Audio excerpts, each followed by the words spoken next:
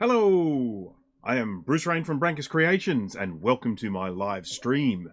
Please let me know if there are any problems with audio or video or anything like that. As far as I can see, everything is working, but you know, with live streaming and OBS, you never know. Welcome to everyone. If this is the first time you've been on one of my live streams, please jump on and say hello. And if it's one you've been on it before, please jump on and say hello as well.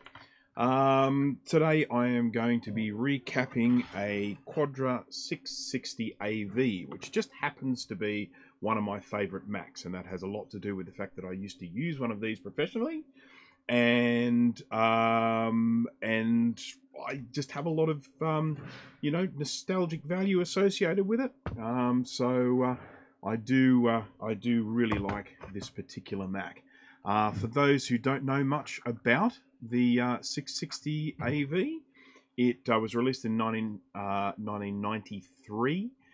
It has a 68040 CPU, which is running at 25 megahertz. It was the little brother to the 840 AV, which came out at the same time in a sort of mini tower type case. Audio firing through a pair of Apple designed speakers because the mood. I can't do much about that. I can do something about this part. I can say hello. So how does that sound through the audio design speakers? Hello Dan, hello Dana. Thank you for joining in on the stream. The 660 AV, 68040, 25 megahertz, and the other really important thing about this, the same with the 840 AV, was the fact that it had a DSP, or digital signal processor, which I'm going to point to when I can find it. Here it is. It's there on the board, just there. It's got an AT&T logo on it. It'll be out of focus probably. And it has DSP written on it, digital signal processor. So, one of the things, hello Aaron, I am well, thank you. I hope you are the same. Video has a little half-second jitter every 30 seconds, so that's not usually there. Not sure if it's you or me. Well, if anyone else can, you know, corroborate, let me know if there is a jitter. Not that I can do much about it, to be honest. At this stage, everything appears to be streaming well. It does look like it's okay. I'm just going to go through the cameras here, and we'll just do a quick little test of all the cameras. There's me. There's the microscope, which is out of focus. Let's focus that. There's the microscope. And there's the side angle. Hey, look at that side angle there. Look at my board here. Okay, video is good for me. Hello, Trina. Welcome to the stream. I thought I would just ride on Steve's coattails. Those of you who don't know Steve, or Mac84 on YouTube, he ran a stream earlier today. He was playing around with a Macintosh 128K and a Macintosh SE. It got me in the streaming mood. So here I am. Yeah, so I'm getting messages. Okay, someone's sending me messages, as they tend to do. Okay, so 660 AV, digital signal processor. The one great thing about this is the fact that it has video and audio in and out. So you could actually capture video onto this, and then you could actually output the screen to a television. So yeah, it's just a really good one. And of course, I came from, you know, using Macs since the old 68000 days. Probably, you know, Mac Plus would have been probably, I don't think I ever used a 128K or 512K professionally, but I did use a Mac Plus. And of course, every time Apple would bring out a new computer, it was like, you know, wowzers. And I remember when the 6804 came out, and we got a 660 AV and we got an 840 AV. The 840 AV was obviously the most powerful. That thing really cranked. I think it was a 40 megahertz 68040. So that was a really good fast computer at the time. That just blew us away when we opened up Photoshop and did an unsharp mask. It was just wild. That was amazing to watch. But what I really loved about the 660 AV was the fact that it was in the pizza box case. And during the weekends, I used to, with the permission of my employer, take the 660 AV home at times. I would actually grab that great big pizza box, and I would, you know, sort of go home and I would fire it up and use it over the weekend and play games that I couldn't play because at the time I had a Mac 2 at home, and it was a little on the slow side. And so, yeah, using this at home was just awesome fun. So that's the nostalgia associated with this board for me, with this computer. But there is something really special about this 660 AV.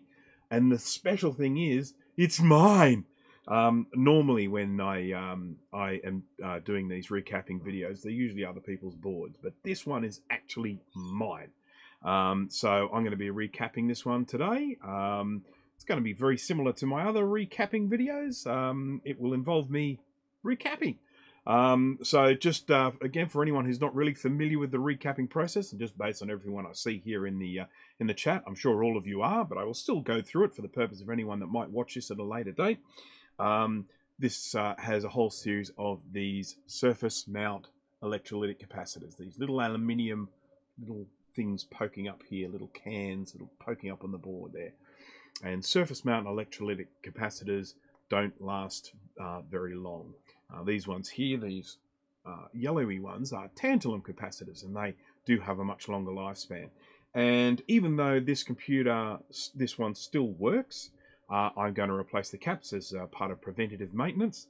We'll probably find there will be leakage under them. We'll smell it. We'll be able to see it when the electrolyte burns. Basically, these are going to be replaced with tantalum capacitors. And as part of sort of kind of future-proofing this board, I guess you would say. So I'm going to be taking off all these capacitors. There are, I think from memory, 11 47 microfarad 16 volt capacitors and 2 10 microfarad 16 volt capacitors. The 10 microfarad ones are these little guys up here. There's 2 little ones and all the rest of the bigger ones. Now, if you are planning to do this yourself or playing along at home, I do have a cheat sheet for a completely different computer. I do have a cheat sheet for the 660 AV, which you will find on my website, recapamac.com.au. If you actually just do a Google search for Recap a Mac, my website should come up fairly high on the search results.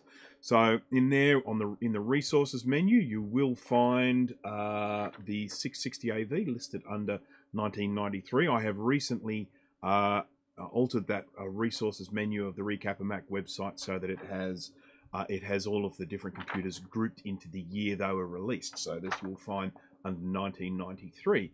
And this basically goes in and shows you the whole board, and then shows you all of the capacitor ratings there, the capacitance rating and the voltage rating, and then showing you the orientation, which one is plus and which is minus.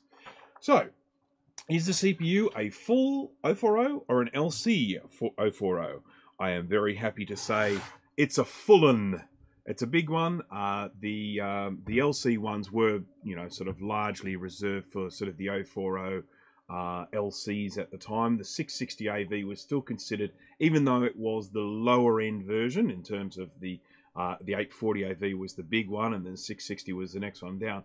These still were considered up at the higher end of the Mac models at the time. So they did put a full 040 chip on there. So that's good to know. And you can also see here on the board that we have some onboard RAM there, and I'm pretty sure this is onboard video RAM is here as well here. And given the fact that this doesn't actually have a you know, a slot for a VRAM sim, it's a good thing that it has onboard VRAM, because otherwise we would have none. I believe this can output up to 1152 by, what is it, 870, I think is the resolution. I think that's the maximum resolution this can do. This has built-in Ethernet. There we've got the AUI plug on there, so you can attach one of those dongles on there to get Ethernet. It has a Geo port on this. It's also got serial ports. There's the video out, and we've got the ADB port there as well. So, and I think one of these might be an S-video input as well, which looks exactly the same as an ADB port. So you just got to make sure you don't get those mixed up. I won't try and plug it in at the moment, seeing as I don't have the case here to show which one is which. But yeah, so there's one of those is a GA port, one of them is a serial port, one of them is a S video in, and then the in and out of the video, the composite video, they go in. There's little leads that come out of these little white plugs here, wrong end. I do this all the time. There and there, little white things there. Okay, so I think that's enough of my blathering, so I think it's probably time to recap. So I am going to, first thing I'm going to do is remove these capacitors, and as is my normal procedure, I remove them with hot air station, and I use hot air because of the I just find that does less damage when I'm removing them. If I try and remove them just with a soldering iron, or using the I really should mention that the people still are talking about the idea of removing electrolytic capacitors by twisting them and pulling them off, or just yanking them off. I just need to show quickly, not this one. This is a Color Classic board. I just recapped the other day, and this was one where the owner actually had a go at removing the capacitors using the twist and pull method, and he managed to completely remove 2 pads in the process, and I think kind of lifted but not lifted off about another 4 or so. So just in case anyone is sort of still thinking, you know what, just grab a pair of tweezers and grab the top of the capacitor and twist and pull it off, I really don't recommend it. I've been able to repair it, and that's great, but and it works. So all's well that ends well. But just keeping in mind that just don't. I just would never ever recommend yanking the capacitors off. Just not a good idea. So you can remove them with just a soldering iron. I have demonstrated that in one of my videos before. I will demonstrate it again if people would like me to. It's a bit fiddly, and it's a bit risky at times, but it can be done. But I think sort of on the whole, using the hot air is best. Now there is one exception to that here, and I'm just going to jump across on the microscope. Actually, I'll jump across to this little side view first, because this probably gives you a better idea. Just here, we have, it's up here, we've got a little capacitor sitting in there, and he's living next to this. He's next to the CPU, which has the plastic socket there. We've got the plastic, sort of card slot here. I've got a plastic battery holder there. So we've got a little capacitor there just living in a land of plastic. So hello Retro Redrum, thanks for joining. Hello MacMan142. And I am now going to probably start pulling this apart. So let's just go here to the microscope, and we'll have a look at that. Now, as I said, this one still works, but we can clearly see here that we've got leakage, and it's evident there in that yellowing around here. I'm just going to point to that here. There's this kind of yellowing on the pad there, and that is a clear indication that we've got a little bit of leakage going on there. But hey, we've caught it with plenty of time. This one should be absolutely fine, no problem at all.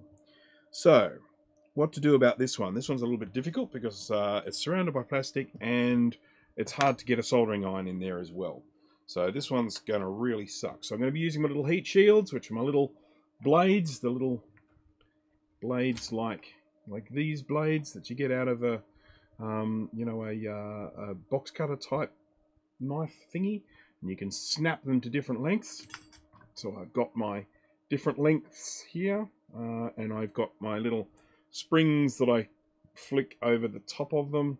I'll put over the top like this, so that I can then rest them on the board and have them standing up. So that's my contribution to society, these little heat shields here.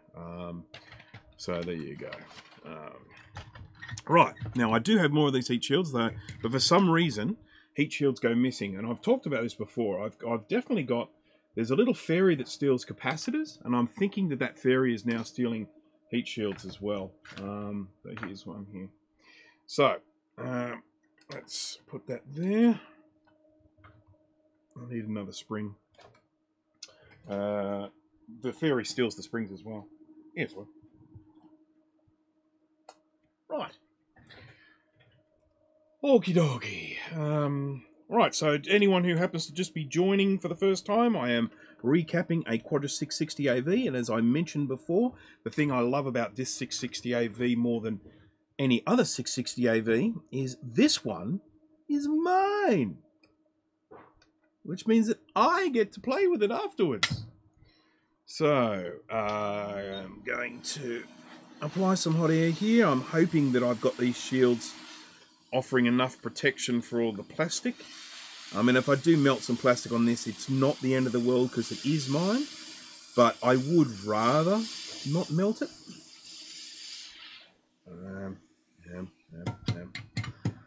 Oh, Dana, welcome to the stream. Welcome to the chat. We've just been killing time until you got here.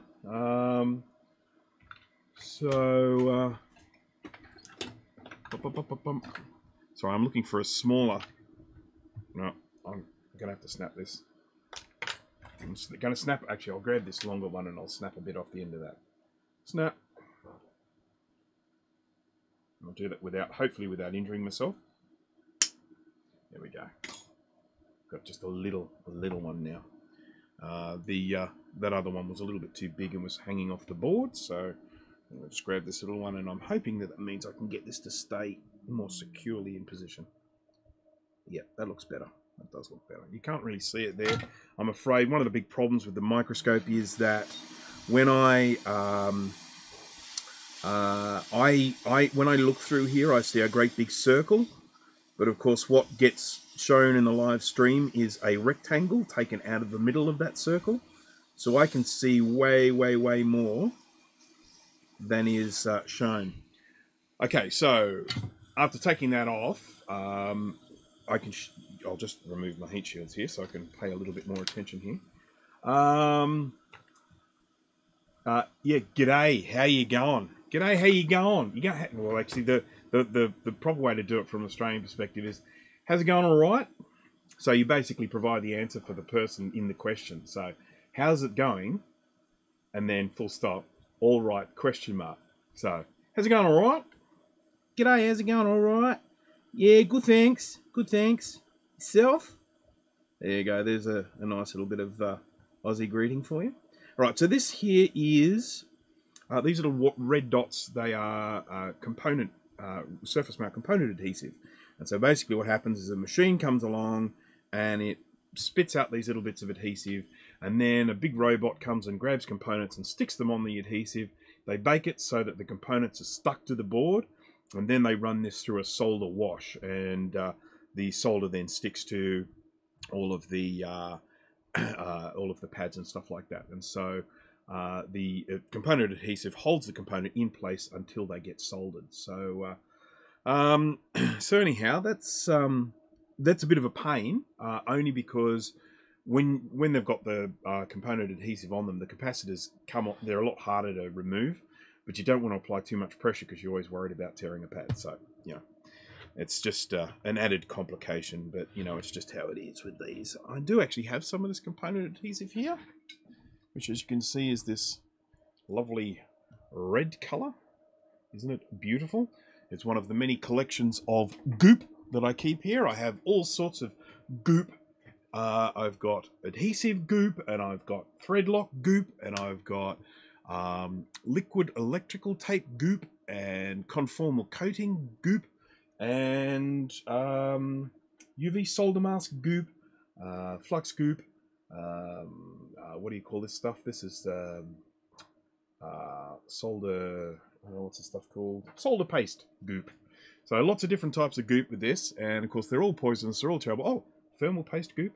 They're all bad for you, and you don't want to breathe them in and all that sort of stuff. So anyhow, moving along. Right. So this one here again, we've got we've got no plastic here. Look at that DSP. It's our lovely digital signal processor. The point of difference. Look at this little guy. It's a little dead spider. Hello? Hello? Or is it just a shell? It might have shed its skin when it got bigger.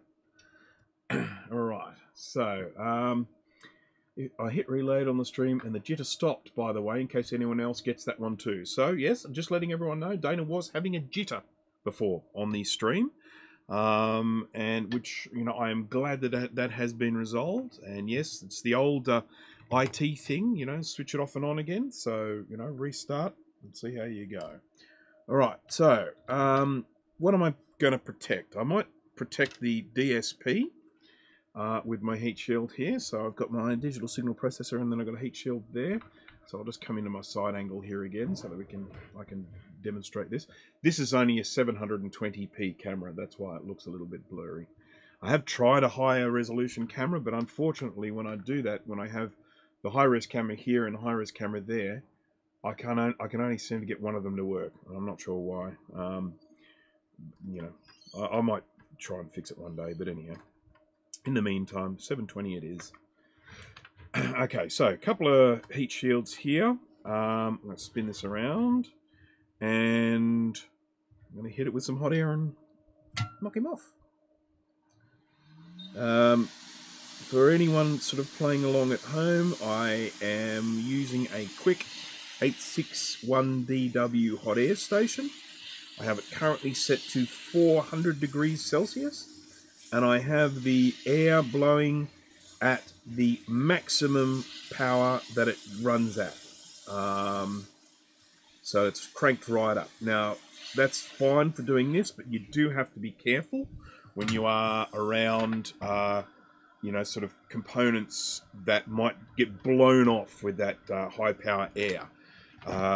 In which case, you know, I suggest then reducing the air output. But for what I'm doing here, I'm quite happy to have this blowing full crank. I'm just going to remove some of this adhesive. This adhesive gets all gooey when it's been heated. Makes it a little bit easier to get off. I didn't change over to the microscope view, did I? Nope. Sorry about that. Okay, so I'm just going to remove some of this adhesive. So as I was removing that adhesive before and describing the way it was happening and everything, you weren't seeing it all. Sorry about that. Okay, so with the hot air, if I'm working around components like, I don't know, I'm just going to move the microscope here, like these diodes here. Actually, look, here's a classic one. So this guy here, that's a diode. And that's like a little cylinder that's soldered on there. Now, these are notorious for rolling off because, well, look at them. They're bloody round. They're like a little tube on there. And so if I hit that with a bit of hot air, let's just say I was trying to remove this chip here, and I'd be hitting this with hot air, this thing would get hot, and then that would just come rolling off with the extra hot air. So obviously I would want to try and protect that with a heat shield or something. But when I'm working with those components that are more likely to roll off, I might drop the air output down a little bit, and maybe crank the temperature up a little bit so it's a little bit hotter, but it's not blowing as hard. So you know, I'll generally do that when if I'm in a dangerous area, like where there's big clusters of components like this that might just, you know, capacitor like this might just come flying off. So okay, so a Mac of his own this time. Yes, thank you, Mac man. Yes, it's, I don't you know, I mean, obviously I do sort of work on some of my own computers, but a lot of what I've been doing lately has been recapping other people's computers. And I've had this one sitting around for ages because I'm sort of like, oh, you know, I should probably turn this into a stream or a video of recapping it and everything. And then I just, the other day I was looking at it, I thought, I really want to play with this thing. So I want to recap it. So there we go. So, right. Now, a smart man might put another heat shield there so that it's protecting our digital signal processor. So we'll put that there. I just realized something. My camera is completely crooked. So I'm just going to try and uncrooked it. No wonder I was having so much trouble. So here's something that might be of interest to anyone out there that might be perhaps thinking of buying one of these microscopes in the future. This microscope has it's what they call trinocular. So obviously binocular is 2 eyes, trinocular is 3. So this is the third one, and this basically is where the camera goes in. Now, I could theoretically stick another eyepiece there, but I don't have 3 eyes, so there'd be no point. So, so I'm looking through these 2 eyepieces, and then this camera is actually sharing the same view as the left eye via a little sort of prism inside there. Now, this camera sits inside this, and it's got like a little what would you call it, kind of rubber O-ring in there, which is designed to make it slot in kind of stiff. And it is just totally ineffective. When I put it in there, it just wobbles around. I mean, if I didn't have all of the cables coming out the top, it may not be a problem, but you know, it's really annoying. You sort of spend all this money on these things, and you sort of think, couldn't you guys have made it so that the camera doesn't wobble? Anyhow, just having a whinge. Don't mind me. All right, another cap to come off. I'll try and speed this up, otherwise this will take forever. I mean, the problem is that these caps are just scattered all over the board. It's not like I have a little cluster where I can just sort of knock 4 off at one go. I have to keep moving the little shields, the little heat shields. I haven't got very good access to this one, so this might pop because I'm applying rather a lot of heat to it. Ooh-wee. Come on now. I just can't get the heat to the other side, which is why I'm having so much trouble getting it off. There we go. That was a fun one.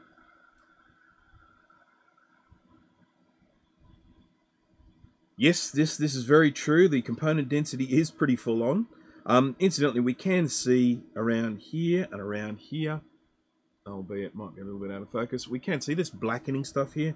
That is leaked electrolyte that is burning with the hot air station. So these capacitors are leaking, even though they don't look too bad. I'm just going to apply some heat here to get these off. There we go. Whoopsie. I might try and choose something plastic here. Get a smudger. Try and get these off. Because as I was, oh look, it's melting. As I was removing that little bit of adhesive, you'll see that I actually nicked a trace, and I don't want to do that. I don't want to nick traces.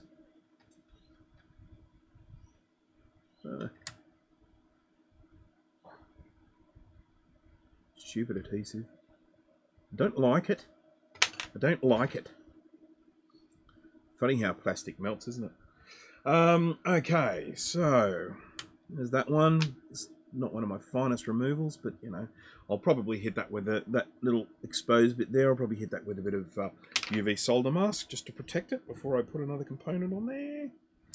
Here's another one. God, they're just the capacitor. There's a little group of 4 over here, but other than that, all the rest of them are just scattered everywhere. This one here, which is living amongst RAM chips. I can't remember how much RAM this has on board. If someone else has got the tools to Googleize that and tell me how many it is, it's probably 4. It might be 8. I can't remember. But yeah, it has some RAM on board, and it has 2 RAM sims to allow me to put some more on there. And I can't remember what the maximum RAM is for this either. So isn't this terrible? I'm not providing all this useful information about this computer. I'm pretty sure I have a couple of 32 meg sims, so I will be able to take this one up to 64 with the sims, and then whatever I then add on, you know, whatever is on the board. Okay, lifting that off. Once again, we do see leakage here. That's definitely leakage residue there, so that cap is definitely leaking.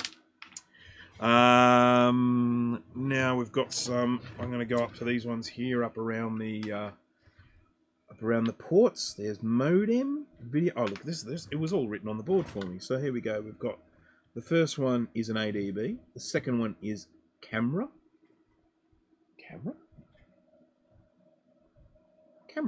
Okay. Monitor. That's fine. I understand monitor. Camera. Is that the geo port? Maybe. I don't know. Video out modem. So that's the one that looks like an ADB is actually an S video out. Then we've got modem. So that's your RS232 printer, RS232, and SCSI and Ethernet. So there we go. S video input. Yep, that's this one here. No, video out. Oh, S video input. Is that an S video input? Huh. Okay. Welcome, Steve, to the stream. I mean, what time do you call this, eh? Huh? Boy, boy. I'm just joking, of course. I know you've been sitting there playing with your Compact Macs. And I don't blame you. They rather envious of those, particularly that 128K with the upgrade. Wowzers. For those who might want to jump on and have a, if you haven't seen it, have a look at Steve's stream from earlier. Where he got hold of a Macintosh 128K with a with an upgrade that upgraded it to allow 4 megabytes of RAM, and if you've got it even had a couple of extra slots that allowed you to put in 2 megabytes of RAM as a RAM disk, and it allowed, you know, sort of brought SCSI to the 128K. And of course, it was also upgraded ROMs that allowed it to read 800K, or use an 800K floppy drive. So that was quite a find, I can tell you. Now I've got these resistors just down here, which I'm going to have to keep an eye on because I don't want to accidentally remove them. I'm having real trouble getting a heat shield here in a useful spot. But I've got this nice big piece of plastic here. You know what? I'm gonna mix it up. I'm gonna take this one off with a soldering iron. How do you like that? Alright, so there's some goop. There's my flux. Amtech flux. Links down in the description. Pretty much everything that I use here, there are links down in the description. So if you are thinking, soldering iron, what sort of soldering iron is that? Oh, soldering iron tip. What's that? It's all there, and I've even got a few low-cost alternatives to some of the stuff I use, because at the end of the day, you know, I mean, a lot of this gear ends up costing a lot of money, and if you're planning to just do it yourself and not do it for other people, you might be looking for some low-cost alternatives, and so I have provided some of those. So first thing I'm going to do with this in removing this capacitor is I'm going to add some new solder to the old.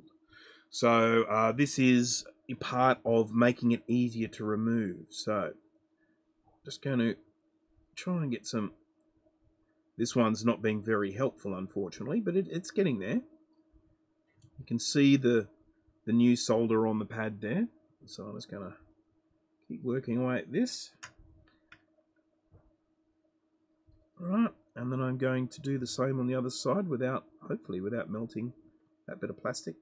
How close is that plastic? How close is it? Okay. Come on. Having trouble getting this solder in here because I'm a bit cramped. Come on.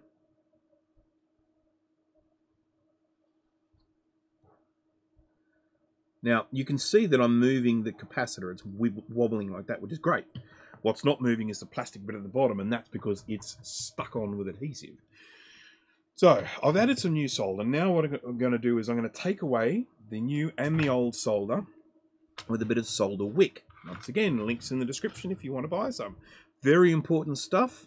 It allows you to suck solder up. It is braided copper that has been sort of saturated with flux. And you can see that when I apply it here, the solder wants to naturally make its way onto this braided copper.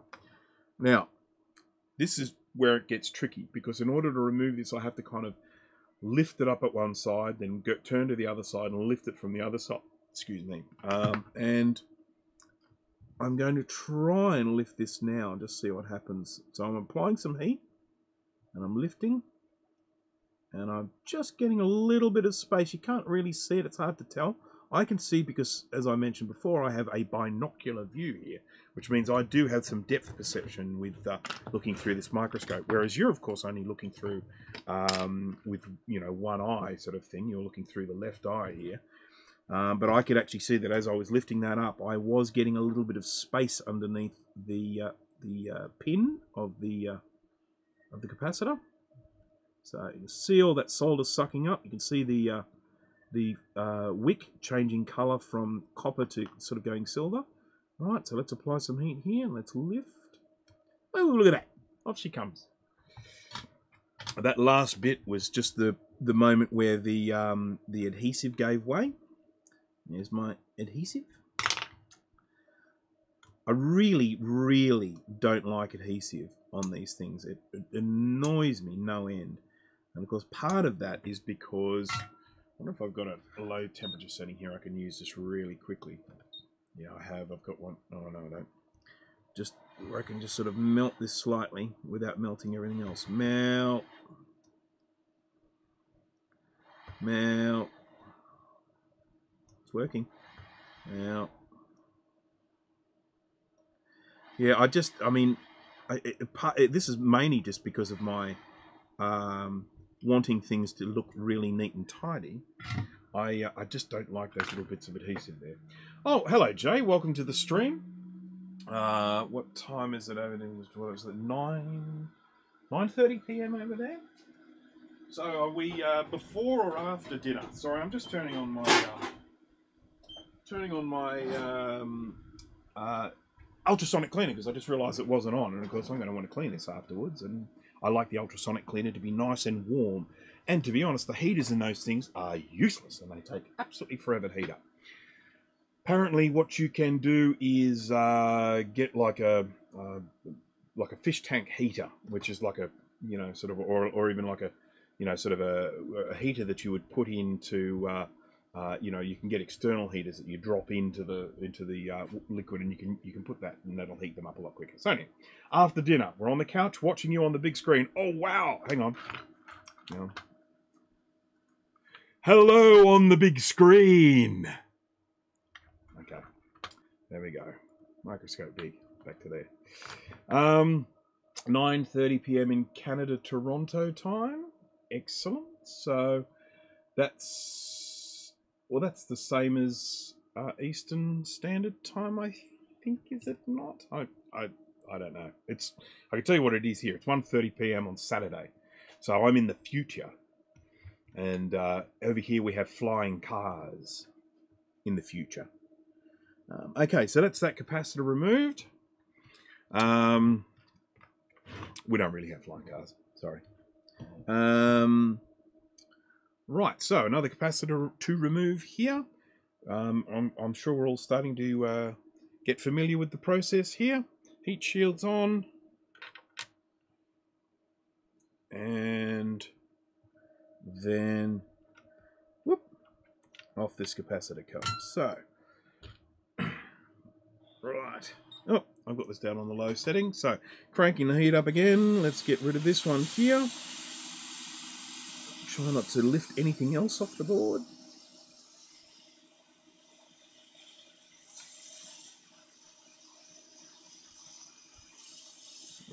I've got one side. Is she about to blow? Look out, she's about to blow.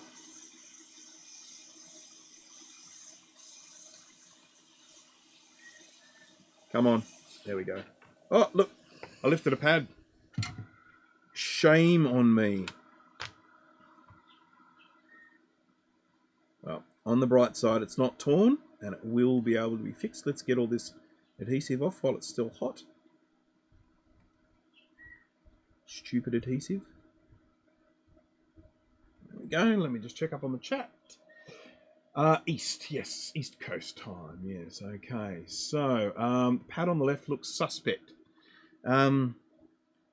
Yeah, I mean, it's grubby. That's going to come up all right, but yeah, this one here, I did lift it, but I mean, once I get the new cap on there, that'll hold it down. It'll be okay. I've just got to make sure I don't destroy it while cleaning it. But I have been in this situation before, and I am hopeful that I will be able to get myself out of this pickle without doing any further damage to the computer. Or more importantly, without anyone ever knowing there was any damage. Okay.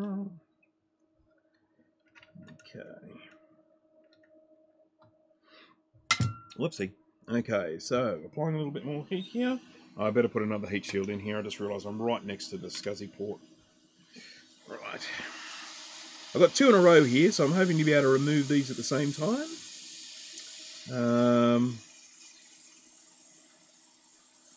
There's 1. And 2. They come off nice and easy because they're smaller. And so that's great. And then let's see if we can get this adhesive off while they're still warm. Once again, look at all that leakage there. Definitely leakage. Starting to dry, starting to get hot. I mean, get cool. Harder to remove. Once I start cleaning this, I'll be doing it with, you know, soldering iron with a bit of heat and, you know, and the wick and everything. That'll probably help most of it come off. Okay, so that's 2. The 2 little ones have come off. And then I just feel like I've been removing caps from this thing forever. We are down to the last 5. Thankfully, 3 of those are right next to each other, so they'll come off nice and easily. Look at this serial number sticker. Can you see it? Oh, it's probably out of focus, but see how crooked it is? What did the work experience kid put that on? Jeez. I'm going to end up melting that trying to, you know, sort of remove the caps near it. I'm very disappointed. Okay. Right. And I think my camera's crooked once again. Stick it on. I need better tape there. I just did that in a hurry because I cleaned the microscope just recently. And when I put it back together again, I didn't use proper tape to hold the camera still. I've just got Kaptan tape there, which isn't very bendy. Okay. Take a photo of it before you melt it. What was I melting? Oh, the serial number. Oh, yeah. Okay. I can do that. Camera. Trusty camera. And going to just move this to one side for a moment.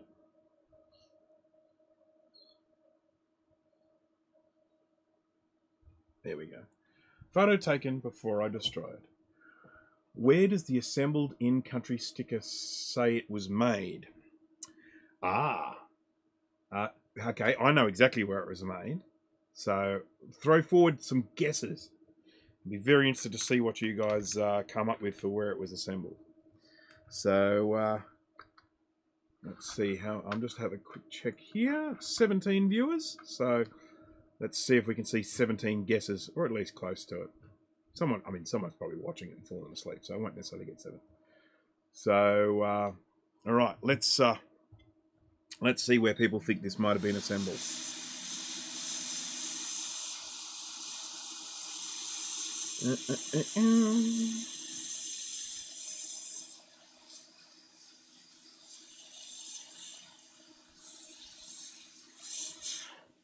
Now, for those who may not have seen a recapping stream before, sometimes these capacitors pop. And when they do, I sometimes involuntarily make a little squealing noise. So just prepare everyone for that possibility, that if one of these pops, I might squeal. So, Utopia Planitia shipyards? No. The moon? No. Malaysia? Okay, so let's go. Now, interestingly enough, yes, okay, so what we've got here is we've got Ireland, Singapore, Mexico, Malaysia, the moon, Utopia Planitia, and Ireland again. So I can tell that two of you are correct.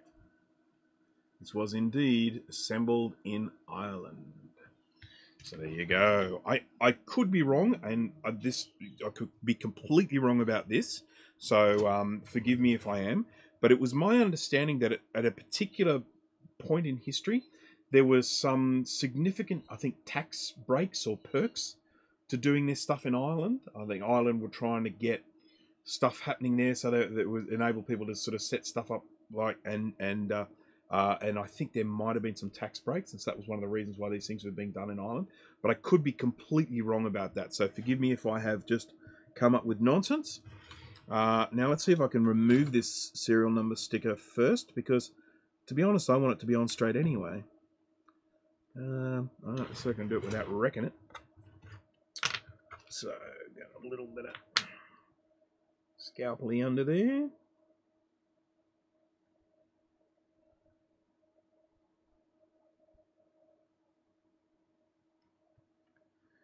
Right, now I need my special Revlon eyebrow tweezers, which are around here somewhere.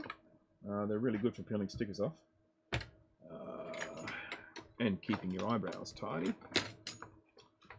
I have apparently misplaced them again. My workshop is just a horrible mess at the moment. It is my plan to clean it later today, but I know that the later I leave these streams, the less chance I am to get my... because right in front of me. Right in front of me. The less like I am to get my US viewers watching, because it does get later and later at night. And...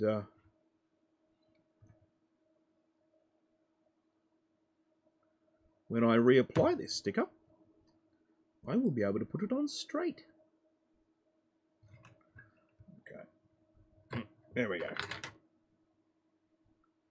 Sticker! Now, this is going to go over here in my little spot where I put things that I want to keep. Just there. Right. What's that? And why did I put it there?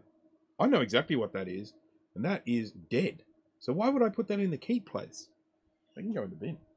This, by the way, happens to be a MUX chip from a Macintosh SE30, one positioned at, I think it was UB8, if I remember rightly, which was, if anyone who watched some of my streams, I did a Macintosh SE30 recapping, and when I finished recapping, I started it up, it bonged, it booted, everything was fine, except the graphics were all wonky, all these big blobs and stuff like that.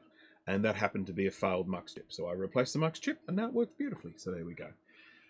Oh, see, Dana was cheating. See, he knew it was Ireland because he's got one. That's all right. It's just knowledge, isn't it? Okay. Nate, hello. Welcome to the stream. We are recapping a 660 AV here. I've just finished removing the serial number sticker from the board, so I can now apply hot air to it with impunity. I don't have to worry about melting the sticker, because these things are important to some people. Right, okay, so here we go. These are the 3 caps in a row. Okay, looks like this logic board is covered in grease. So much leakage. Well, actually, that's a really interesting thing you say that, that Dana. It was Dana that said it, wasn't it? Yes, it was one of the Danas here. So we've got... we can clearly see this smeary stuff going on here. It's all glossy. And of course, that's not surprising because this is where we actually have 4 capacitors all close together. So this is where I would expect to see most indication of there being leakage. And as you can see, this one is all smeary and leaky, and it is going to need to be cleaned afterwards. It's going to go into my ultrasonic cleaner. You can, of course, clean these with a bit of isopropyl alcohol and a toothbrush. Or by washing them in some distilled water, some demineralized water. You know, the ultrasonic cleaner is really the best way to do it. And it's very gentle, and it does get these things spotlessly clean. And if you are going to do any sort of quantity of recapping, whether you'd be doing it for you'd be like Steve at Mac84, who has 50 million computers in his basement, and that where most of them need recapping, I think. If you're going to be in that situation, I would recommend having an ultrasonic cleaner, or if you're planning to do a bit of recapping for someone else, good to have an ultrasonic cleaner. There is really nothing as good as getting the old board out of the ultrasonic cleaner and having it look like brand new. It's fantastic. Yeah.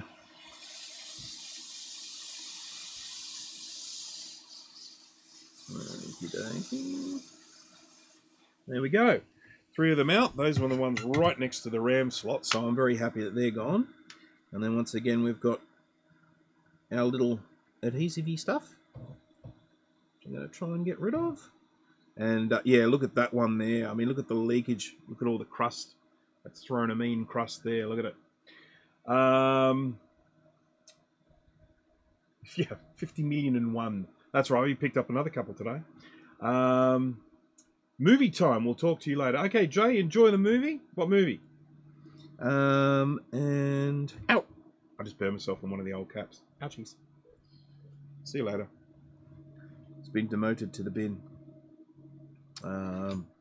Right. Okay. Last capacitor. Then we can start getting to the interesting stuff and putting new ones on and cleaning pads and stuff. Is it really interesting? Probably not. Okay. But it is, it does always feel nice getting these old Macs working again. There's a great deal of joy in it, I think. Keeping them going, preserving a little bit of history. I mean, as I said before, this 660 AV was a computer that I used to use professionally, and it was one hell of a computer back in the day. It was really, you know, quite powerful, and it was small, and ow! That hot capacitor just landed right on my foot. Ouchie. All right. So, there we go. I have so many of these. I'm just going to go onto the side angle here. Look at them. Look at them. I mean, they're just everywhere. Just everywhere. Okay. Right. So, now it is time for us to clean these pads. We've got all of the capacitors off. And as usual, I always go through and I put on some new solder and give it a little bit of rub around, and then I clean the old solder off, and then we're ready to put a new capacitor on. Anyone who might be wondering why I wouldn't clean this board first, I've had quite a few people ask me that. You know, why wouldn't you clean the board first and then do this work to it? And the answer to that is that when I put the capacitors on, I do put flux on there. I put this goop. And even though it's a no clean flux, I don't like the look of it being stuck on there, so I always give it a clean afterwards. If the board is really, really ugly, I might clean it first. I actually had a board here. This is a 2VX, which I did a stream on a while ago. This one was covered in battery gunk. Now this has been through the cleaner now. Actually, we put it through the cleaner during the stream. It's been through the cleaner, so there's no more you know, battery goo on it anymore. But it still doesn't work. What I found after cleaning this was that virtually every, well, not every, but let's say 20-30% of the components on this board had lost lots of their joints. Lots of the solder had corroded away. And then once I put it in the cleaner just removed the last little traces of corroded gunk. And then there were just a whole stack of these components that weren't actually attached to the board. I mean, they might have just been held on by 1 or 2 pads, but most of them were lifted off. So I have gone in and I have attempted to reapply most of these components and add new solder and do all that sort of stuff to clean up the pads and all that. Still doesn't work, though I have to admit, by the time I got to about the 20th component, I was probably doing a bit of a half-assed job. So I probably need to go back and do it with a little bit of renewed energy. So this is basically a board where the customer sent this to me and said, oh, do you think it can be fixed? And my initial answer should have been no. But I answered with maybe. And I have spent so much time on this now, even if I do get it working, there is no way I will ever be able to charge enough for the time that I've spent on it. But that's just part of the fun. Right. That's that unpleasantness out of the way. All right, so let's get into cleaning these.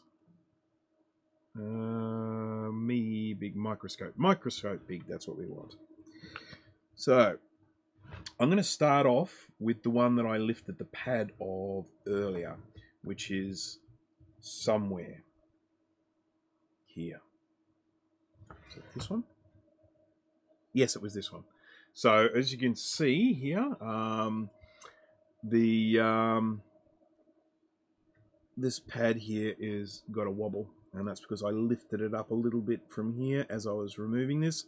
I was lifting it with a at a bit of a weird angle, and I was just pushing it a little bit too hard, and so that's lifted off. But that will be held on quite well once I put a component on there. And then I can always add a little bit of UV solder mask, or I can even put some more component adhesive on there, but I really don't want to, because I can't sit here and talk about how much I hate component adhesive and then go and put some on.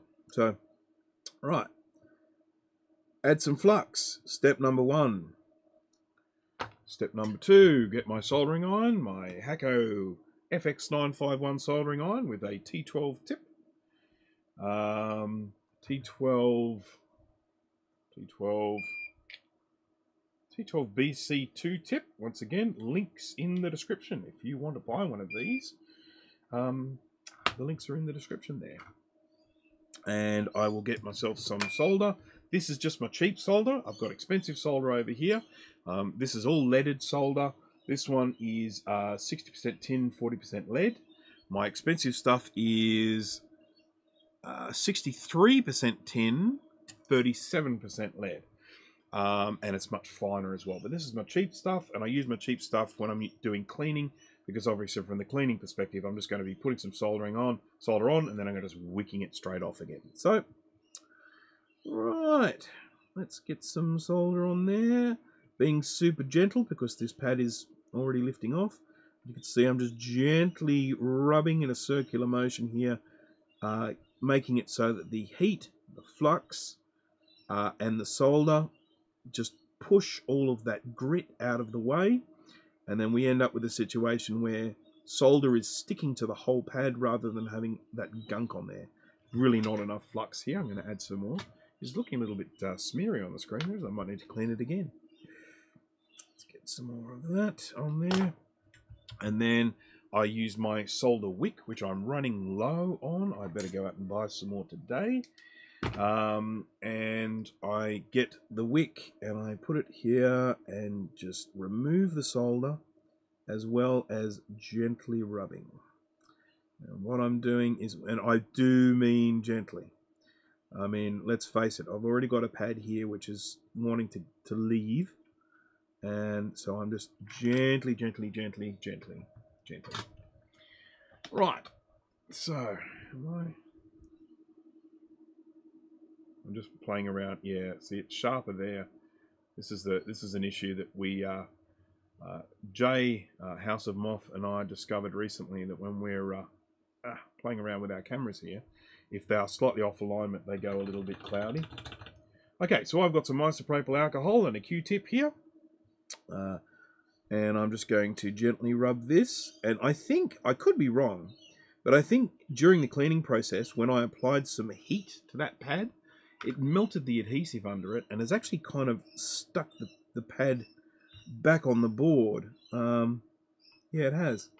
So that pad's actually stuck back on again, because as I melted the adhesive that was holding that pad on during the cleaning process, it stuck back down again. Now, it's still not perfect, so I'm going to be very gentle with it. But as you can see, it's all flary, I realise, but you can see here that these are now looking spotlessly clean. They are like new, sort of. So that one there is now ready for a new capacitor to go on. So,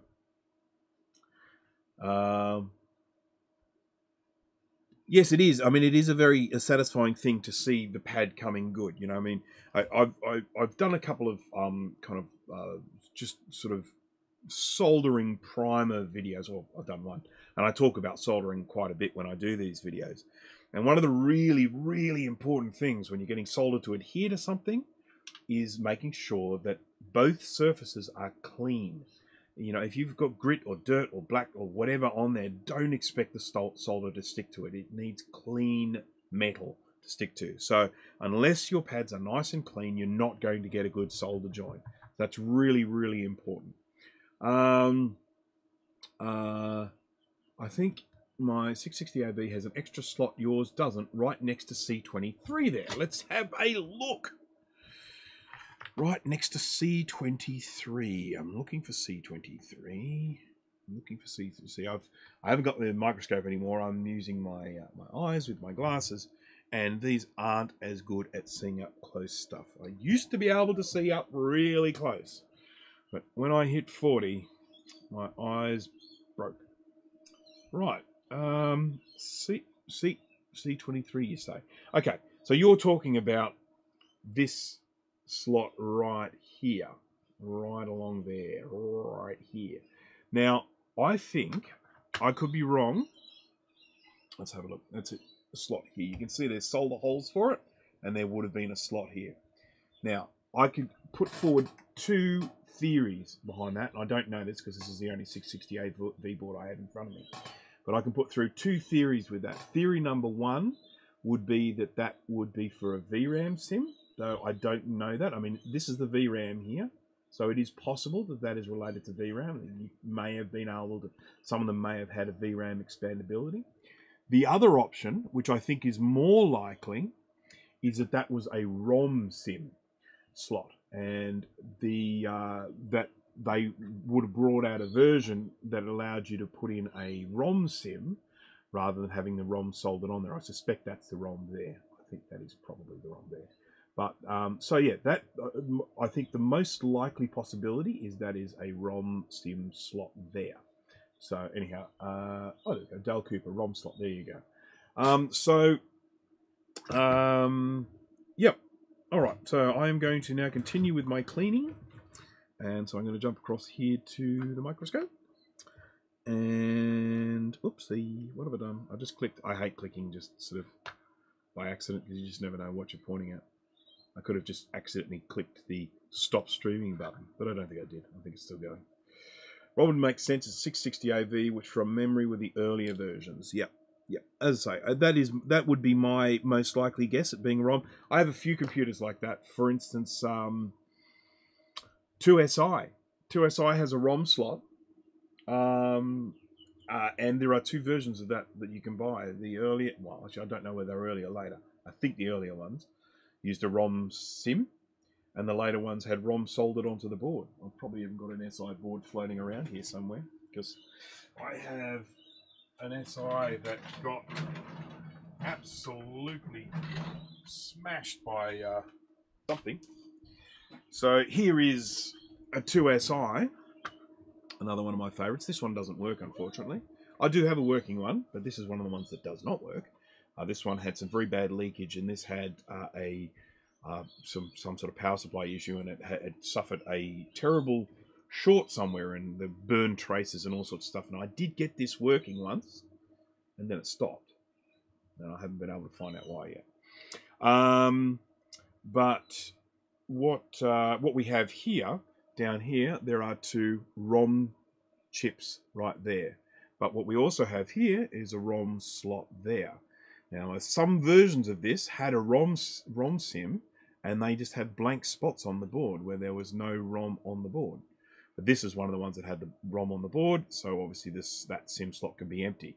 And then, of course, with this 660AV, they've taken that one further step, and they've removed the ROM slot altogether and just left the space for it. So there you go. Okay. Wow, this is slowing down. Sorry, I'm going to speed this up. Speed this up. Let's get some clean. Okay, let's get some clean pads here. Racing. Let's go. Right. These ones aren't as bad as the last ones I just looked at.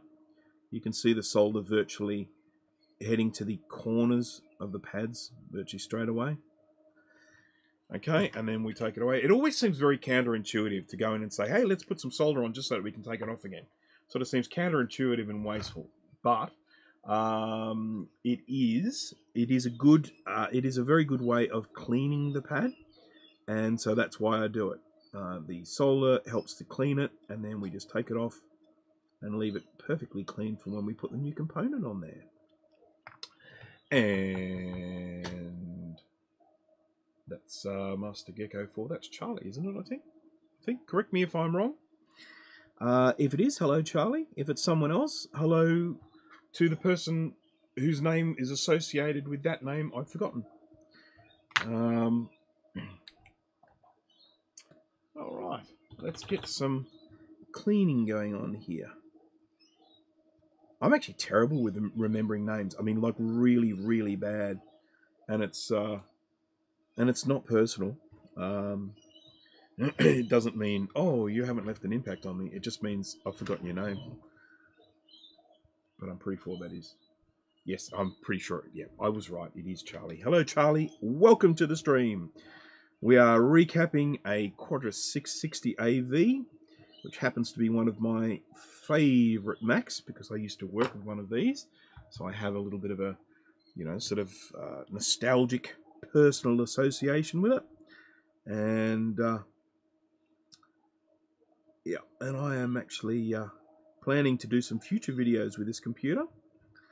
I'm planning to install system 7.5.5 on it, and have a bit of a play around with it. I'm actually planning to try and do some actual modern day work on it.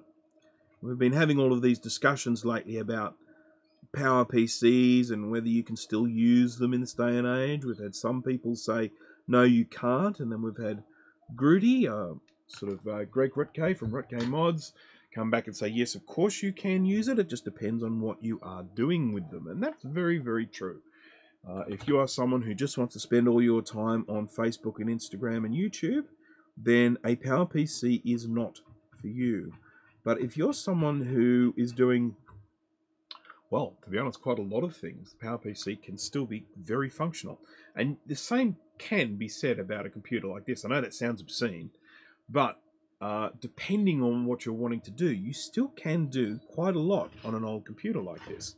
If you're using sort of period correct software, so if you're using the software that this actually came out with at the time, let's say I was going to do some page layout, I could use, say, Quark Express on this quite happily, and you could do quite a lot with it. If I was wanting to write some letters, I can use Microsoft Word on it. I can use Excel. I can use Photoshop.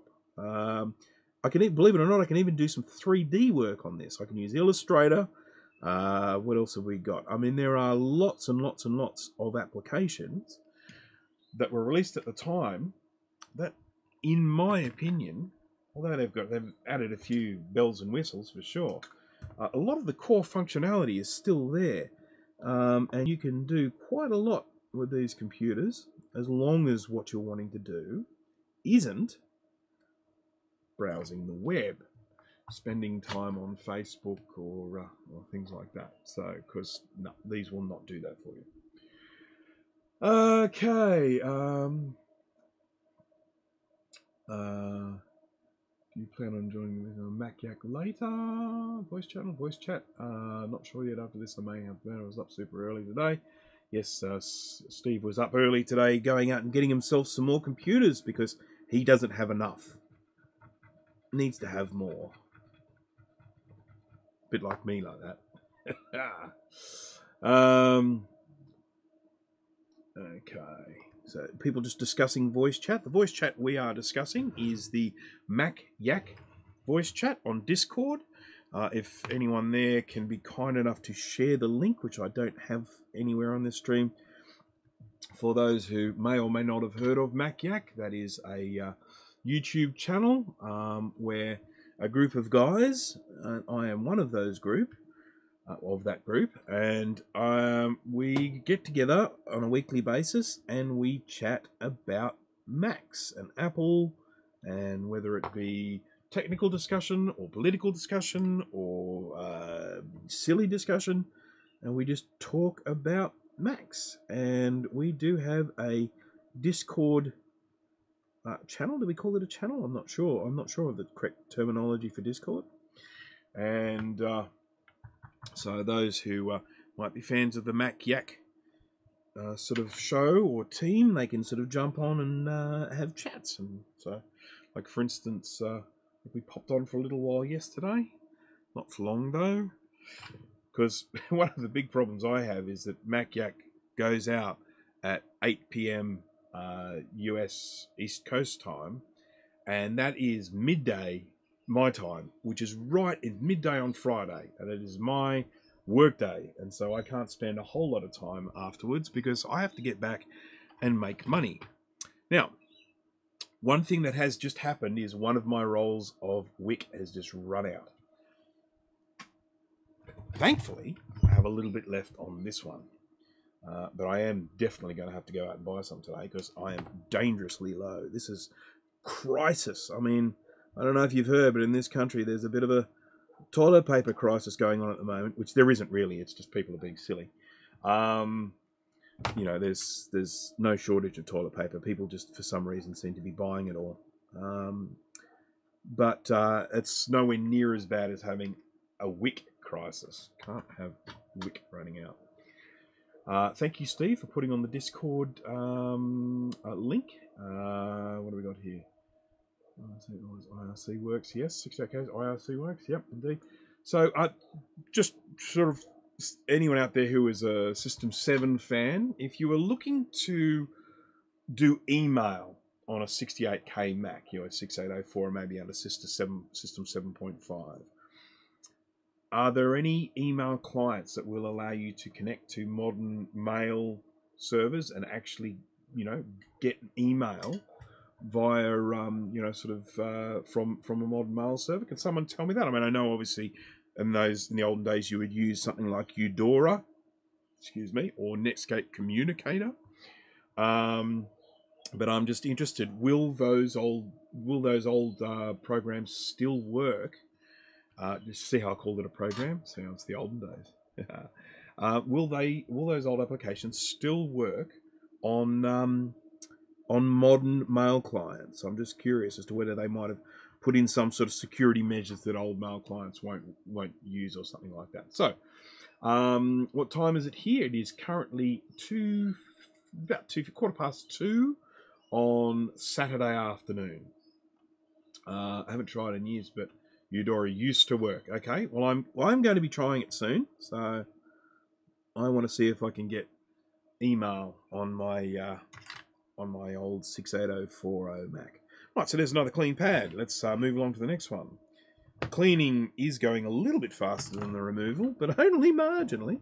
So we've got 3 in a row here. This should be a little bit easier to clean, so I'm just going to move along here.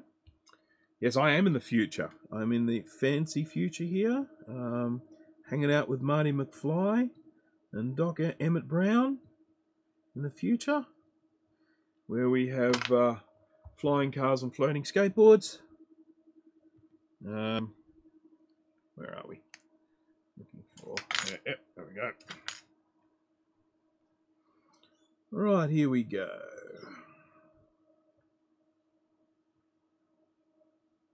Marty! Okay. Still cleaning. Okay. Keep moving. Great Scott!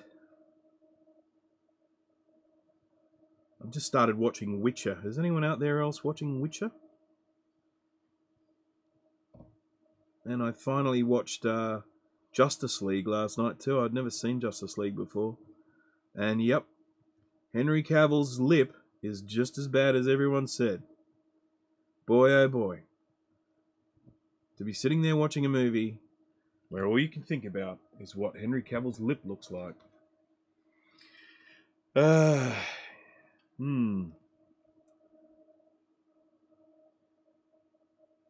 This is my impression of Geralt from, what do you call it, from The Witcher. That's kind of his dialogue, isn't it? Do you have a bag of coin? Okay, cleaning off the pads.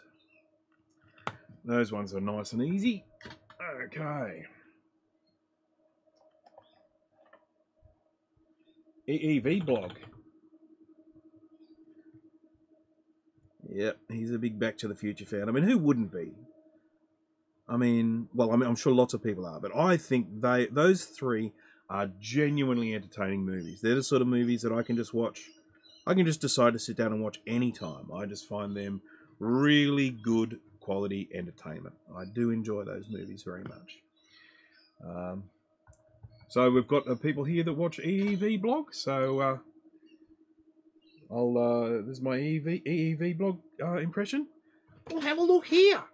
Look at this. Look at this turnout. Oh, it's upside down. All the electrons are going to run out. So that's rude, isn't it? Isn't that terrible?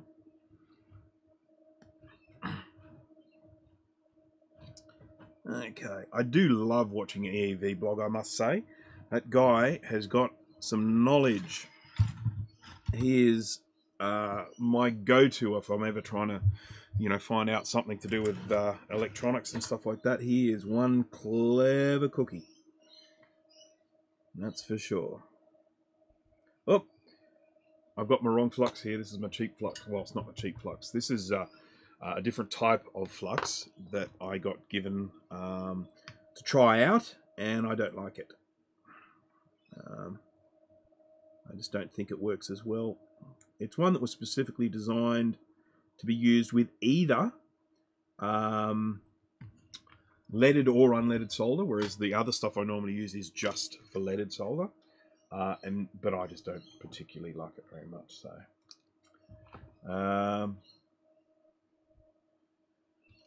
right. So, inline clean, yeah. I mean, sort of one of the things that EEV blog, I can't remember his name. I know it, but I've forgotten it. As I said, I'm not very good with names. One of the things that he does love to do is he does love to be Australian on there, which I think is great. I mean, it's fun, He's sort of like really making sure that everyone knows all of the Australian sayings and stuff like that, and he calls alligator clips croc clips and stuff like that, which I love. It's good. And his channel, as I say, it is entertaining. You can learn a lot from the guy. There is, of course, that voice. It's always there. Okay, here's my good one. Okay, yeah. I mean, that too cloudy. That's right. So here's the flux that I buy, and here's the flux that I don't like. And as you can see, one of them this one on the right, I can see through. I can, it's translucent. It's not transparent, but I can see the pad under it. Whereas this one here, I can't see anything. I don't even know where to start. And I just don't like that. I much prefer the other one. Once again, links to the flux in the description. It's the Amtech NC599V2TF. The stuff is fantastic to use. So when you're using a flux, you want to make sure it is a no clean flux. The other thing is you want to make sure it's got a very high resistance to temperature, because if it burns away at low temperature, it just disappears before it has a chance to be effective. This one here, you see, does actually hang around when I apply heat to it. It's still here on the board. There's a bit of smoke, but you can see that there is still flux hanging around on the board. So I'm just getting rid of it. I'm probably putting a little bit too much solder on here at the moment, which is just a bit wasteful. Yes, a little bit. How's it going? Alright. Video he did about the massive IBM hard drive was interesting. I agree totally. I watched that one. I did find that fascinating. And he did one, I think, quite recently where he pulled apart a Huawei video encoder thingy. I found that quite interesting as well. Now, one of the things that I'm going to do here when I've finished with this is I have scraped off a little bit of the a bit of the solder mask over these traces, and they're just too close to here for me to leave that way. I'm going to paint them over with a bit of UV solder mask. So, right, let's get that clean there.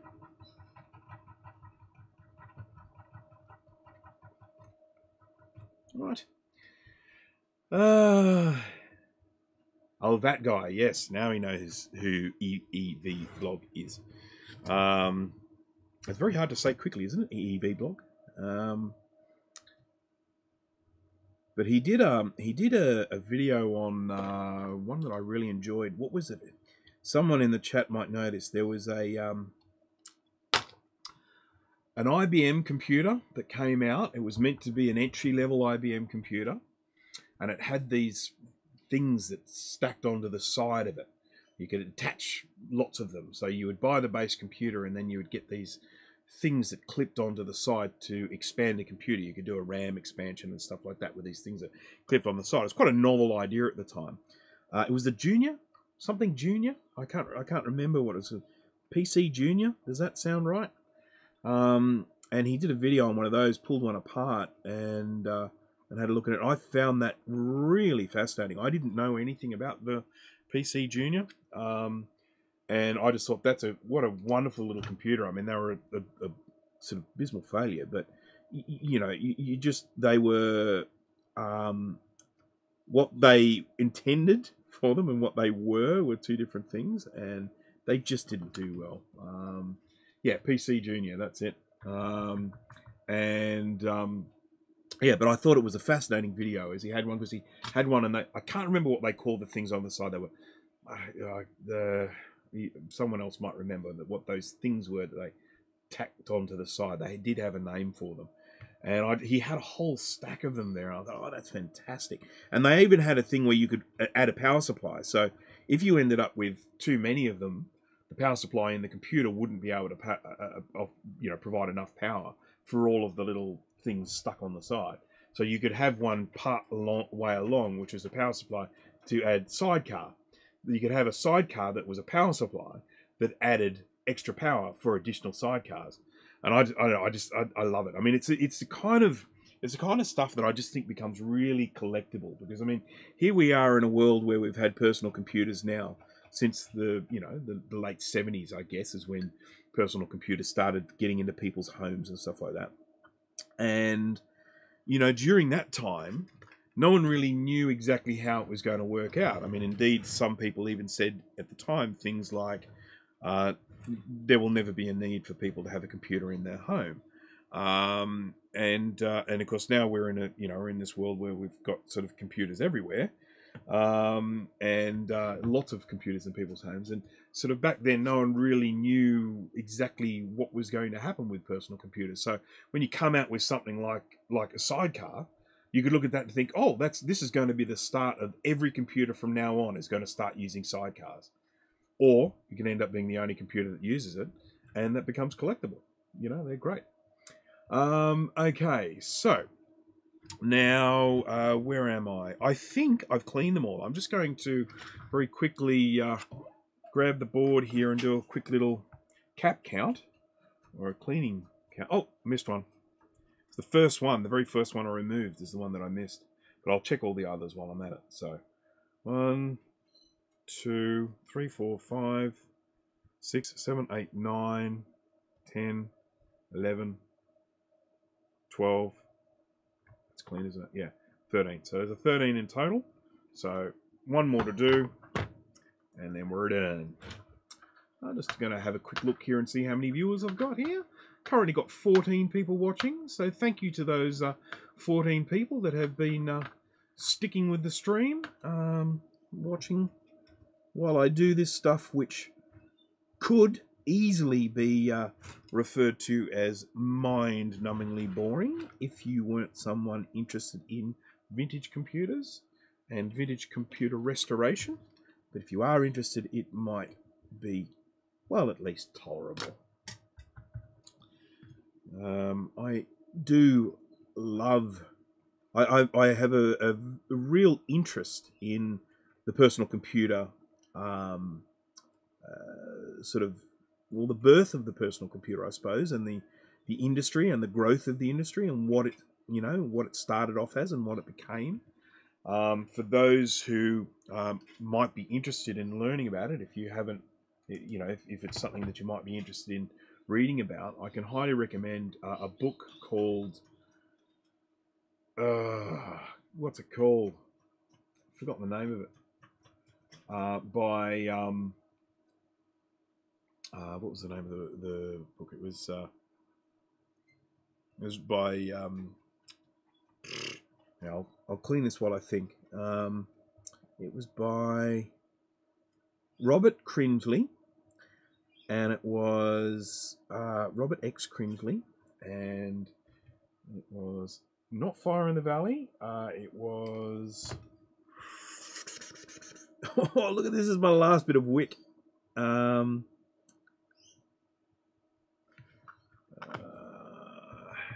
Now, there was a TV series spin-off of the book. The book's name will come to me, but the TV series spin-off of the book was Triumph of the Nerds. It's a 3-part, 1 hour long. You will find it on YouTube if you hunt for it. And it's an absolutely fascinating, fascinating series. And it's based on the book, and the book is, I think it's got Silicon Valley in the name of it. It was, someone just sent me an image, and I'm just going to see if it is relevant to what I'm doing now, or whether it's just like some sort of silly image that I've been sent. Ah, this is the movie that Jay is watching. Okay, I didn't even know that movie had a sequel. So there you go. Right, so I'm going to look up the name of the book right now, because it is well worth having a look at if you want to learn about the history of the personal computer industry. Like, for instance, how Microsoft got its big start and nearly didn't. Someone else could have kind of taken the spot. So we're looking at Robert Cringely book. And I'm Googling it now. Robert Cringely book. I misspelled it. Accidental Empires. Thank you. Yes, thank you, Dale Cooper. You found it before I did. The old Accidental Empires. It is a really good book. It was written around about the mid-90s, so of course it's, a long time ago. Computers have come a long way since then. But it is still a really, really good account of how they got to ultimately a hobbyist thing and became one of the biggest industries in the world. So there we go. All clean, all clean pads, all ready for new capacitors to go on there. Here is my cheat sheet, so I know what goes where and what way around it goes. I have to say I've read a few books on the personal computer industry. I haven't read some of the ones that are there, I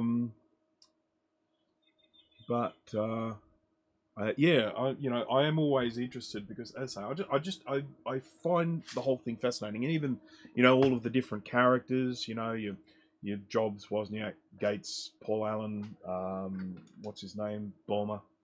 Developers. Anyone who hasn't seen that video, jump onto YouTube and find it, of Steve Ballmer going nuts about developers. Who said sit down? It is funny and embarrassing. All right. Have you seen *Halt and Catch Fire* TV show? No, I have not. So I will be looking for that. Absolutely. Not exactly history, of course, but interesting perspective on it. I did. What was that movie? There was a movie that was like a reenactment kind of thing of the Jobs, Wozniak thing, with Noah Wyle as Steve Jobs and what's his name, Anthony Michael Hall as Bill Gates. That was quite a good movie. I enjoyed that. Ballmer is the Steve Irwin of developers. Yes, that's right. He does get excited, doesn't he? Crikey! All right, so let's. I'm going to start when I'm doing these recapping ones. When we have more than one type of capacitor on there, in this one we have two types. We have 1147 microfarad 16, 210 microfarad 16. I generally put the fewer on there first, so I can get those out of the way, and then that way I don't need to be checking which one I'm putting on. It's just like all the rest are 47. So we'll start off with the little 10 microfarad 16. which I have here. Always keep good supplies of these. If you're wondering, if you're wanting to do this yourself and you're planning to buy the capacitors, if you go onto my Recap a Mac website and you go onto the recapping guide for the 660AV, you will find links.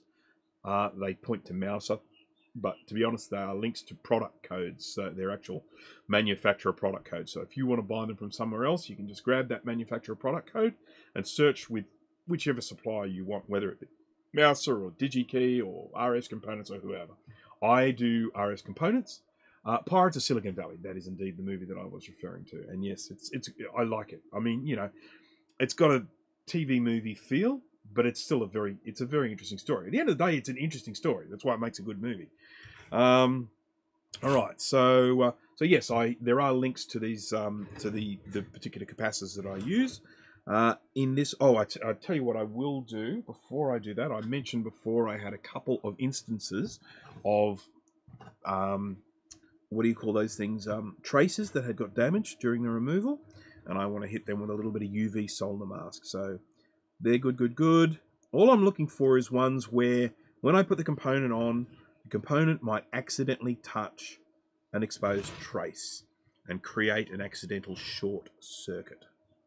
Now you can see it's very small, but there is a little nick just there on that pad there. So I'll probably hit that one with a little bit of UV solder mask.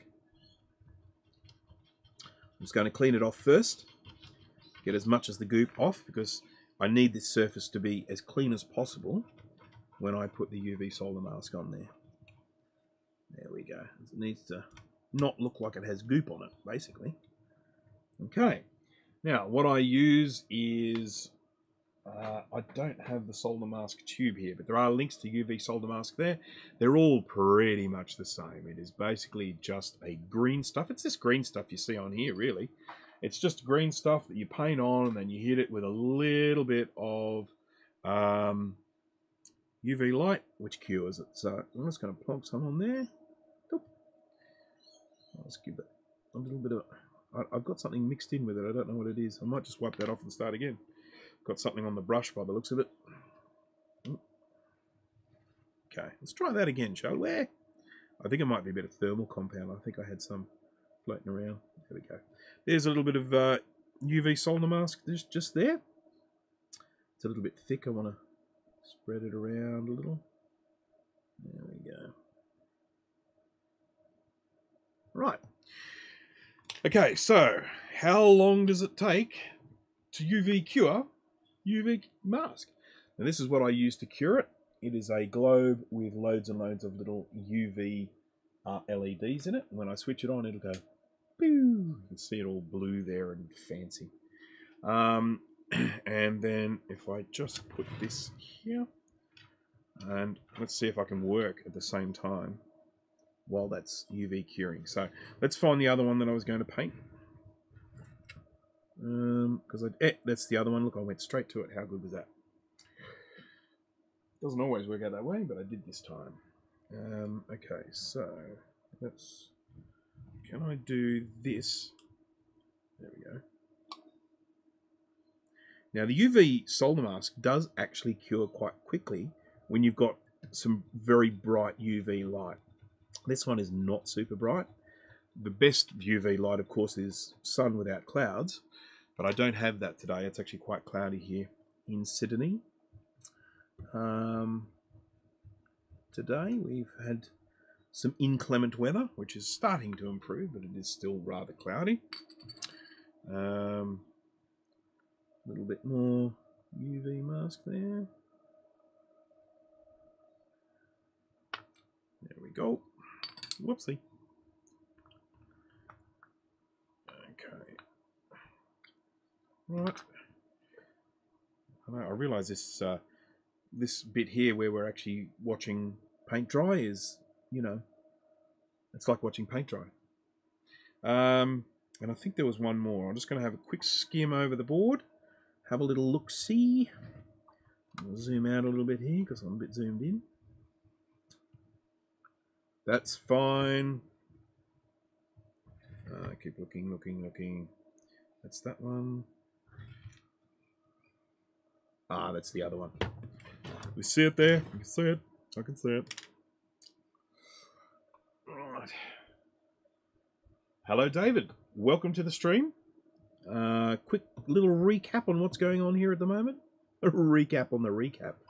I'm recapping a Macintosh Quadra 660 AV, which I was sort of mentioning before is one of my favourite vintage Macs. And I have removed all the capacitors and I have cleaned all the pads. And what I'm doing now is I'm just applying a little bit of UV solder mask to the these traces here that I have accidentally exposed while doing the cleaning process. And I'm just doing that because any of these exposed traces are in danger of either creating an accidental short if part of the new component pin touches it, or of course, you know, oxidizing and getting all ugly afterwards. So doing a little bit of cleaning up of my work there, and then I can start adding some new capacitors there. So as I say, what we need to do now is we need to dry these. I'm using my UV light here, but I'm going to try and work while it's drying because I don't want to have to just sit here and wait for it to dry. So let's add some new capacitors here while we're waiting. So we've got these are our little guys here, the 10 microfarad 16 volt, which I mentioned before, which are going to go on first because there are only 2 of them and all the rest are 47. So I'm going to grab these. The situation with these, as I have also mentioned before, is that what temp are you using on your solder iron for cleaning pads? I use the same temp on my soldering iron for everything. I solder differently to other people. I solder with my soldering iron pretty much on full crank all the time, 450 C, 450 degrees Celsius, which is very high, and a lot of people would say, too high, no. But I solder in a way where I kind of regulate the temperature with the amount of time that I have the soldering iron on the stuff that I'm soldering. So I kind of move it quite quickly, and I find I get, you know, nice results. I get nice, shiny, clean joins using that high temperature. Now, having said that, it isn't necessarily something I would recommend that other people do because it's kind of just the way I've come to get used to soldering. And if your soldering iron is too hot, there is danger of doing damage and all that sort of stuff. So I guess, you know, what I would say is, you know, I'm using 450 degrees C, but that isn't necessarily going to be the best for someone else. But it is what I use. So that is the answer to the question. A very, very long answer to that question. Now, these capacitors that I'm putting on here, which are the 10 microfarad 16 volt, they are virtually the same size. Oh, look at that. What is this? There's biscuity stuff going on here. It's a little bit of grubby stuff. Going to just get rid of that.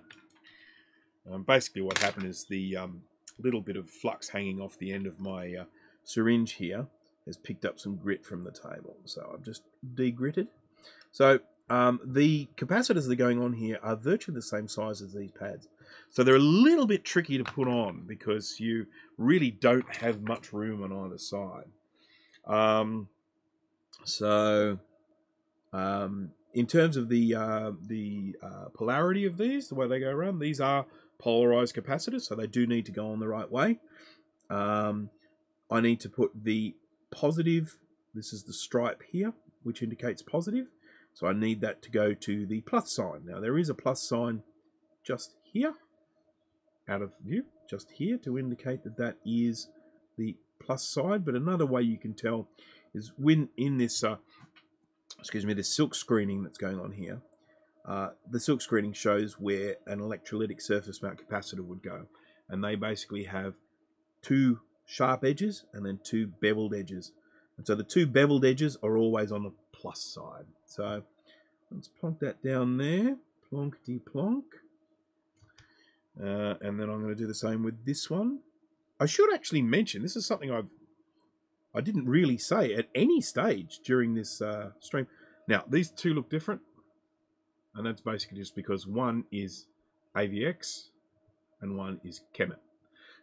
Both the same capacitor, both the same amount, no issue there at all. And for the sake of it's my own one, I don't really care that they don't match. So, oh yes, this is the very first 660 AV I've ever recapped. So I've never done one of these ones before. So this is a voyage of discovery for us all. Oh my, I nearly dropped my container with all the capacitors with the lid open, which would have just put capacitors everywhere all over the floor. That would have made me a very unhappy person. Right, solder. Now we have the good quality solder. This is the it's very thin stuff. I can't remember what it's 0.36 is the thickness, I think. 0.35. It is 63 tin, 37 lead. And I basically start off with some flux. I then hold the capacitor still, and then I apply the solder. Now, this side here, I'm close to the plastic. I am concerned about melting that plastic, so I'm going to be very, very careful as I put this on. So I really don't like holding it at this angle, but oh, well, I have to say that was a bit lucky, but that actually got on there. So, oh, and then I stuffed it. All right, that's enough. I'm spinning it around. I'm holding it this way because I've got UV light shining on my my cleaned pads there, and so I'm trying to keep it in the position where the UV light is still drying those pads. But that flipping it over there was enough to tell me that I really should not be doing it like that. All right. Okay, so that's up a bit. I need to apply some heat here. I'm really struggling with this one. I'm going to have to do this, and do this, and do this, and then I am going to actually apply the solder straight down.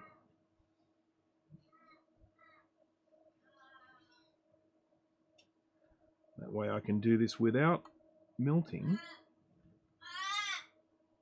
that scully port.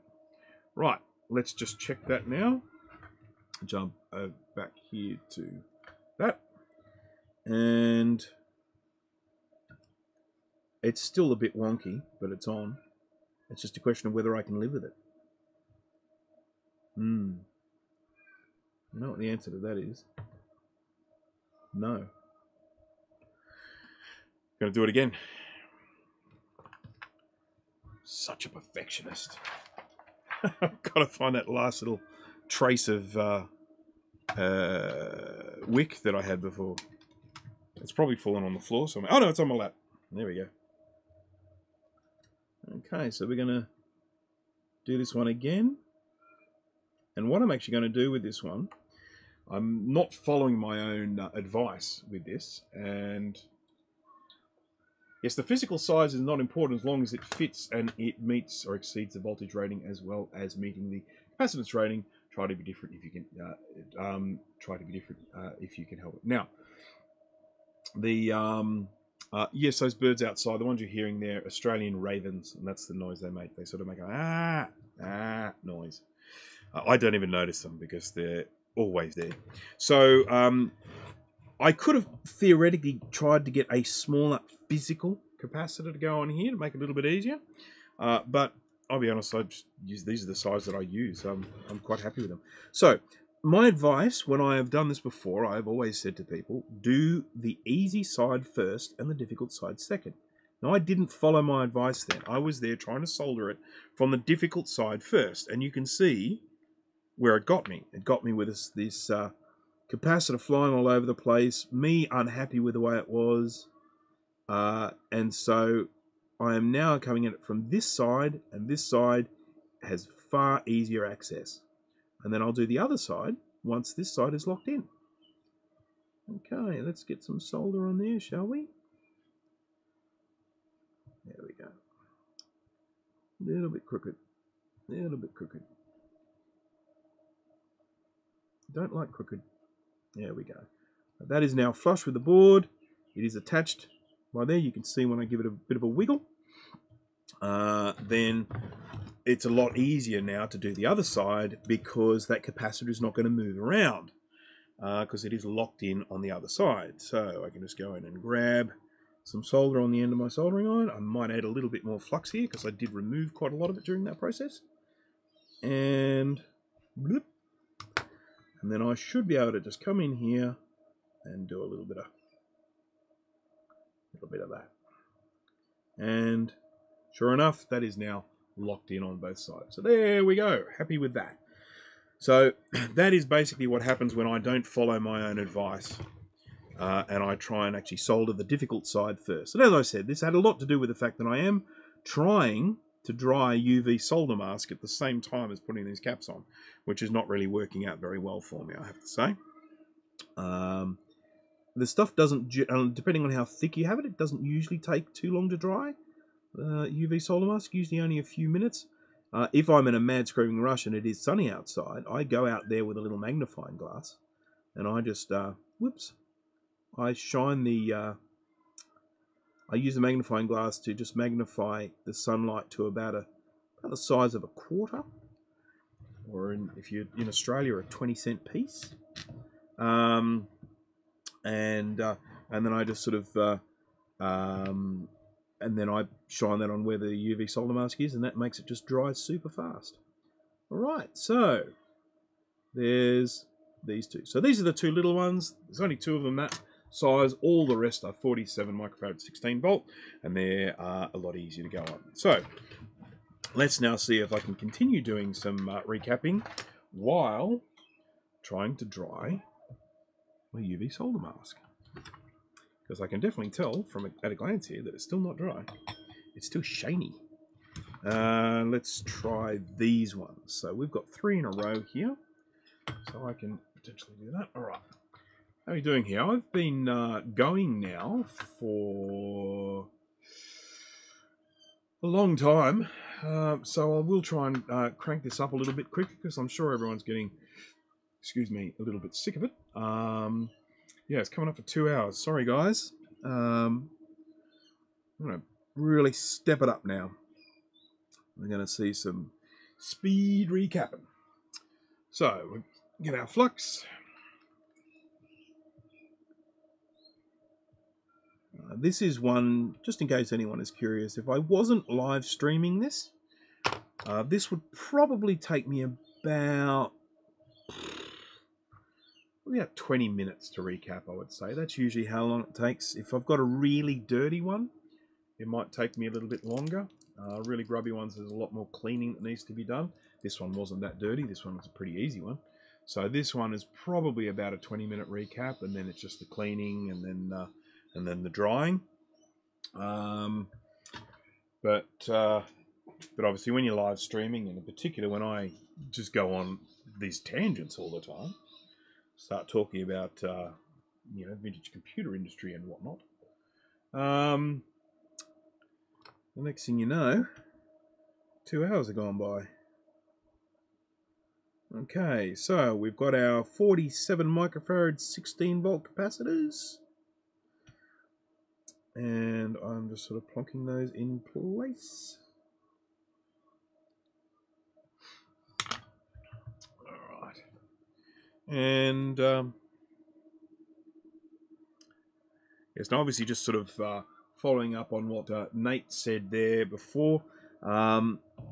It is, when you are replacing capacitors, there's really no issue with going up in voltage, but you absolutely don't want to change the capacitance rating. So, for example, if you are removing, say, a 16 volt capacitor, and you decide to replace it, say, with a 25 volt capacitor instead, that's fine. You can go up. Don't go down, but you can go up.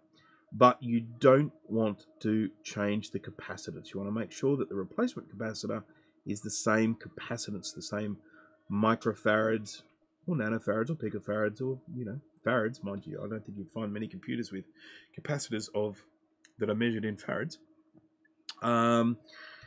You need to make sure that rating is the same. Now, when you're looking at capacitors like this one here, whether you may or may not be able to see, on the case there, it says 476. And what that means is the number 47 followed by 6 zeros. And that then gives you your measurement in, I think it's picofarads, which you can then translate into microfarads, which will be 47. All right, so there's one side of those 3 capacitors done, and then I'm going to flip him over and do the second side. While I'm doing that, I might be able to dry some more UV. Okay. Let's just do the other side here. I'm just going to move that. I have to come at this from a top angle because I don't want to burn. This is the RAM slot there. I don't want to burn that. I don't want to melt it. So I'm going to come in at this top angle. I've got a little bit too much solder there, but that joins okay. That joins alright. It's no problem. My soldering iron just seemed to stop getting hot there for a second, but I think it's fine. I've got a I'm still working with a cheap knockoff soldering iron tip on this one. I mentioned in one of my streams recently, people might have seen it, while I was wicking, my soldering iron tip snapped it off. So I was then forced to go to my backup tip, and my backup tip, oh jeez, something's not right. My backup tip is a cheap Chinese knockoff, so it doesn't perform quite as well as the original one. I will buy another one. Actually, I think I might order it today because this one is really starting to piss me off.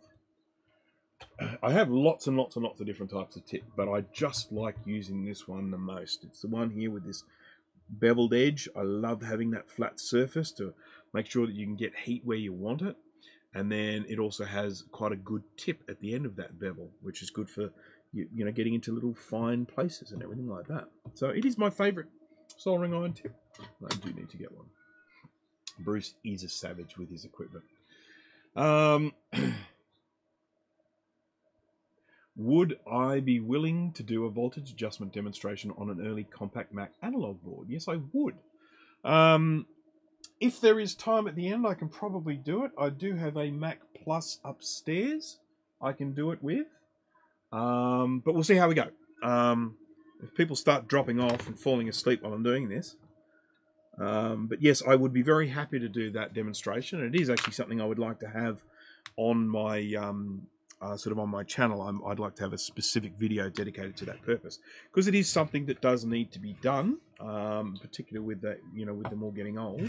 Just going to check on the status of my UV solder mask here, see how it looks. Why can't I see it? Here it is, and it still looks wet. What about this one here? I've had UV shining on this one a bit. Wet. It's kind of getting there. Anyhow, so we'll keep going. We'll keep going. I suppose while I'm drying the solder mask, I could be doing some voltage adjustments, couldn't I? Right. So I need this to be that way. So let's see. Yeah, we'll put the UV there. There. Okay. Right. Let me just check and make sure I haven't missed anything. No, I haven't missed anything. I am having trouble getting my soldering on though underneath this UV lamp. I need some flux here. I don't need to check what one goes where because, as I said before, 2 of them were 10 microfarad 16. All the rest are 47 microfarad 16. So I know that I've already done the 2 10s. So everywhere where I need to put a cap now is a 47. Interestingly enough, I did have contact with someone recently who was recapping a board, and they weren't using kind of a recapping guide. I mean, I think they'd probably taken some photos of the board beforehand, but they just got a little bit overzealous when they were putting new capacitors on, and they ended up putting capacitors in a place where there shouldn't have been any capacitors. A lot of these boards have pads where there's nothing on them. And, you know, sometimes you look at it and you think, oh no, a component's fallen off or something like that. But there are instances, many instances, I'm sure I can point out some on this board here, where there are pads with nothing on them. And this is one of the reasons why it is important to have a guide. Here we go. I've found one here. Right there. You can see there's some pads with nothing on it. And I know that there was never a component there because it has a little mound of solder on it rather than it being flat or having like a little, you know, sort of cut in it where something might have been ripped off the board. So when they're all sort of round like that, you know that they never had a component on them in the first place. And so this is why it is important to sort of use a guide or take a photo of the board before you start taking all the caps off, so that you don't accidentally end up putting a component somewhere that was never meant to have a component there in the first place. So there we go. And I've got another one here I can do here. Come at it from this angle. If I come at it from this angle, I can get my UV light here. Yeah. Dry. Dry.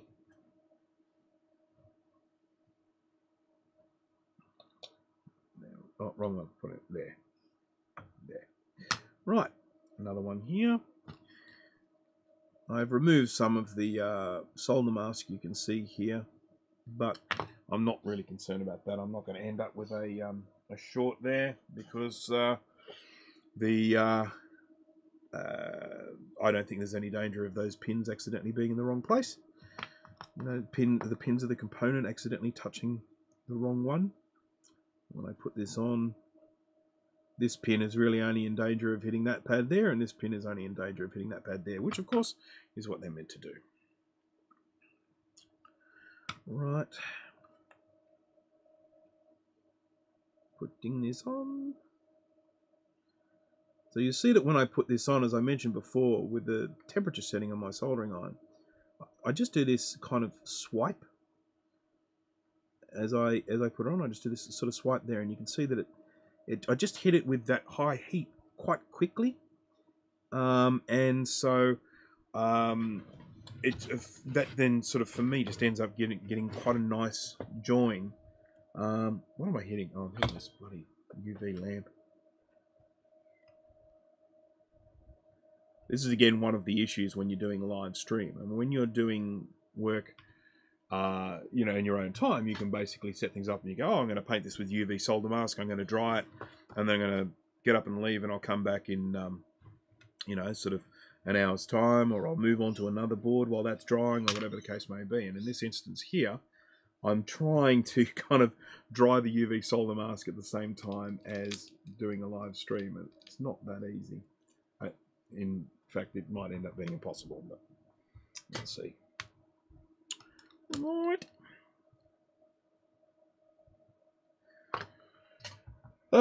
Anyone have any questions? I mean, you know, we're going through a fair bit of repetition here, and I'm basically just answering questions that no one's asking as I go. But if anyone has any specific questions, I'm always happy to answer them.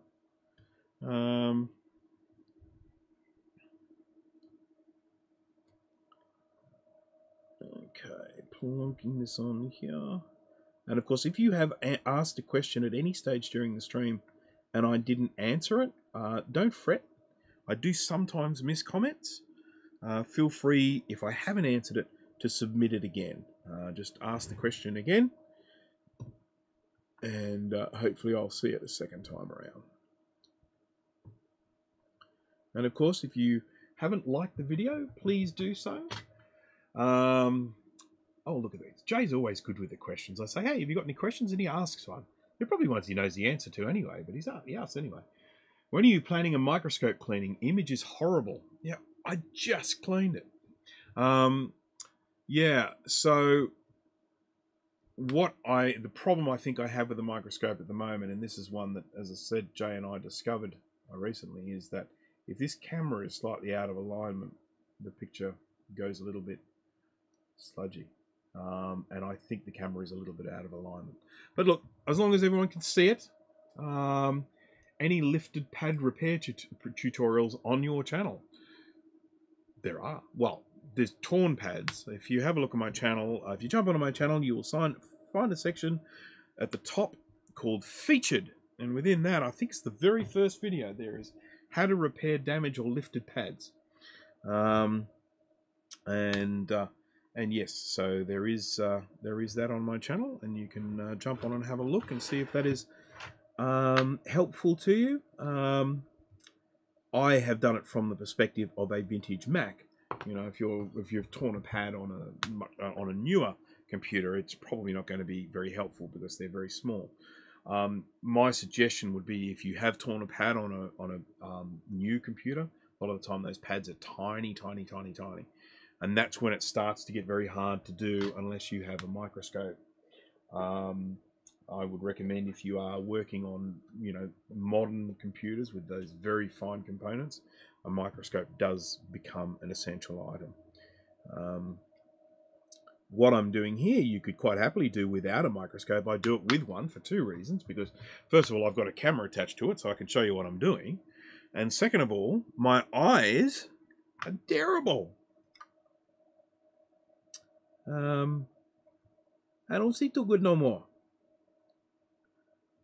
And I do like to be able to see, so I use the microscope. I've positioned this cap a little bit kind of that way, a little bit further this way, so that I've got a little bit more room on the other side, because I'm right next to the battery holder. So when I spin this around, it'd be nice if the sun came out, and then it would really help me get this UV solder mask done. Nope, that's not working. Come it from underneath, maybe. I might have to come it from the top like I did with one of the other ones. I don't want to melt anything. The solder there. Melty, melty. There we go. Nice join, no melty. Do you also see a fair amount of older NuBus and old PCI Mac boards coming in for recap? I have several in my collection that probably need it. No, I haven't. No NuBus cards at this stage. I have done a Macintosh 2SI kind of PDS NuBus riser card thing. So for those of you who may not know the way the 2SI works, the 2SI has a PDS slot, but you can get a card that slots into that PDS slot that has an FPU, a floating point unit. That's one plus, because obviously the 2SI didn't have a floating point built in, you know, a math coprocessor. So you can put in this card, it has a math coprocessor, but what it also has, coming out the side, it has a NuBus slot. So if you have a NuBus card you want to connect to a 2SI, a video card or an Ethernet card or something like that, you can use this riser card, and then you slot the NuBus card horizontally. So NuBus card runs horizontally parallel to the board, and you can do it that way. And that one has some surface mount electrolytic capacitors on it, and I have recapped that. I have recapped one of my own CPU daughter cards for the 604 PowerPC computers. Are they PowerPC? Yeah. No. Yeah. I just get confused by these CPUs all the time. Yes. Yes. Yes. And so I have done some of those, but I've never done like a video card or an Ethernet card or anything like that. I haven't done any recapping on any of those. So tried drying solder mask in the sun Wednesday. 30 minutes, stuff was still liquid. Okay, no worries. Yeah, we've got some pretty harsh sun here in Australia. It is obviously now autumn, and so it's a little bit better, a little bit more tolerable.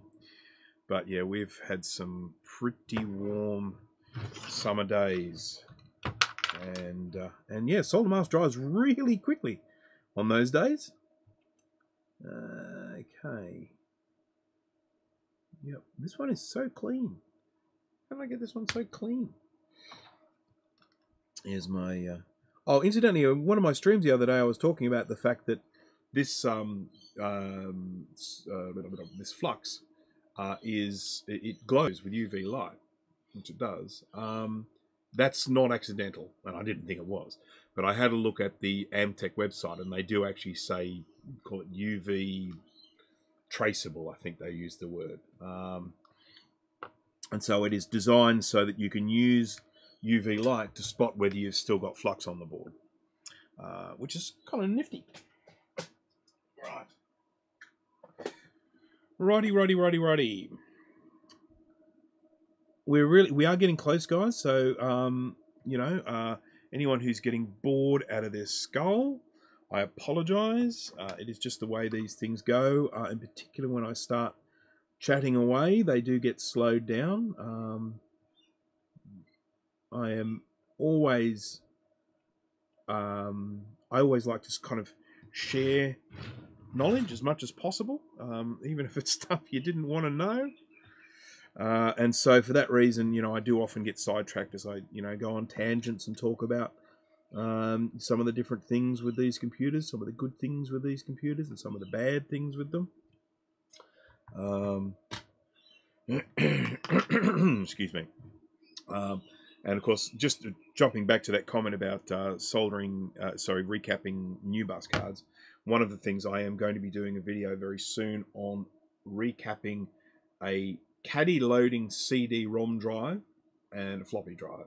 I've already done in one of my live streams recapping a floppy drive, but I'm going to do it in a pre-recorded video as well. Because, yeah, everything just needs recapping. That's the problem. Right, so I think I've done all of the caps that you know, apart from the ones with the UV solder mask. So I have a couple of ways I can move forward. I can just say, dang it, and just stick them on. But if I grab some tweezers here, you'll see that this stuff is still, it's nearly dry, but it's still a little bit wet. So, should I, to my 12 viewers left, while I'm waiting for this to dry, should I show how to adjust the voltage on a compact Mac? I ask the Vox Pop whether I do that while I'm waiting for this to dry, and then I can put the last couple of caps on. I've got 1, 2, 3 caps that I need to put on. I've got 1, 2, 3, 4, 5, 6, 7, 8, 9, 10. Let me try that again. 1, 2, 3, 4, 5, 6, 7, 8, 9, 10. So there were 13 in total. So I've got 1, 2, 1, 2, 3 with UV solder mask on it. So, right. So what have we got here? I'm down to watch the that thing I know nothing about. Yeah. All right. Well, that's good enough for me. So, let me just move this board while I get it dry. I'm just going to spin it around here. Back in a second, you can have a look at my empty chair. If it was a little bit more sunny, I reckon I'd be able to do it out there, but it's not. So I'm just going to spin this around. Get a little bit of UV light on these things. I hope you can still hear me over there. Right. So I just need to pop up to the house very quickly and grab a compact Mac so that I can demonstrate adjusting the voltage. So give me 2 seconds, I'll be right back.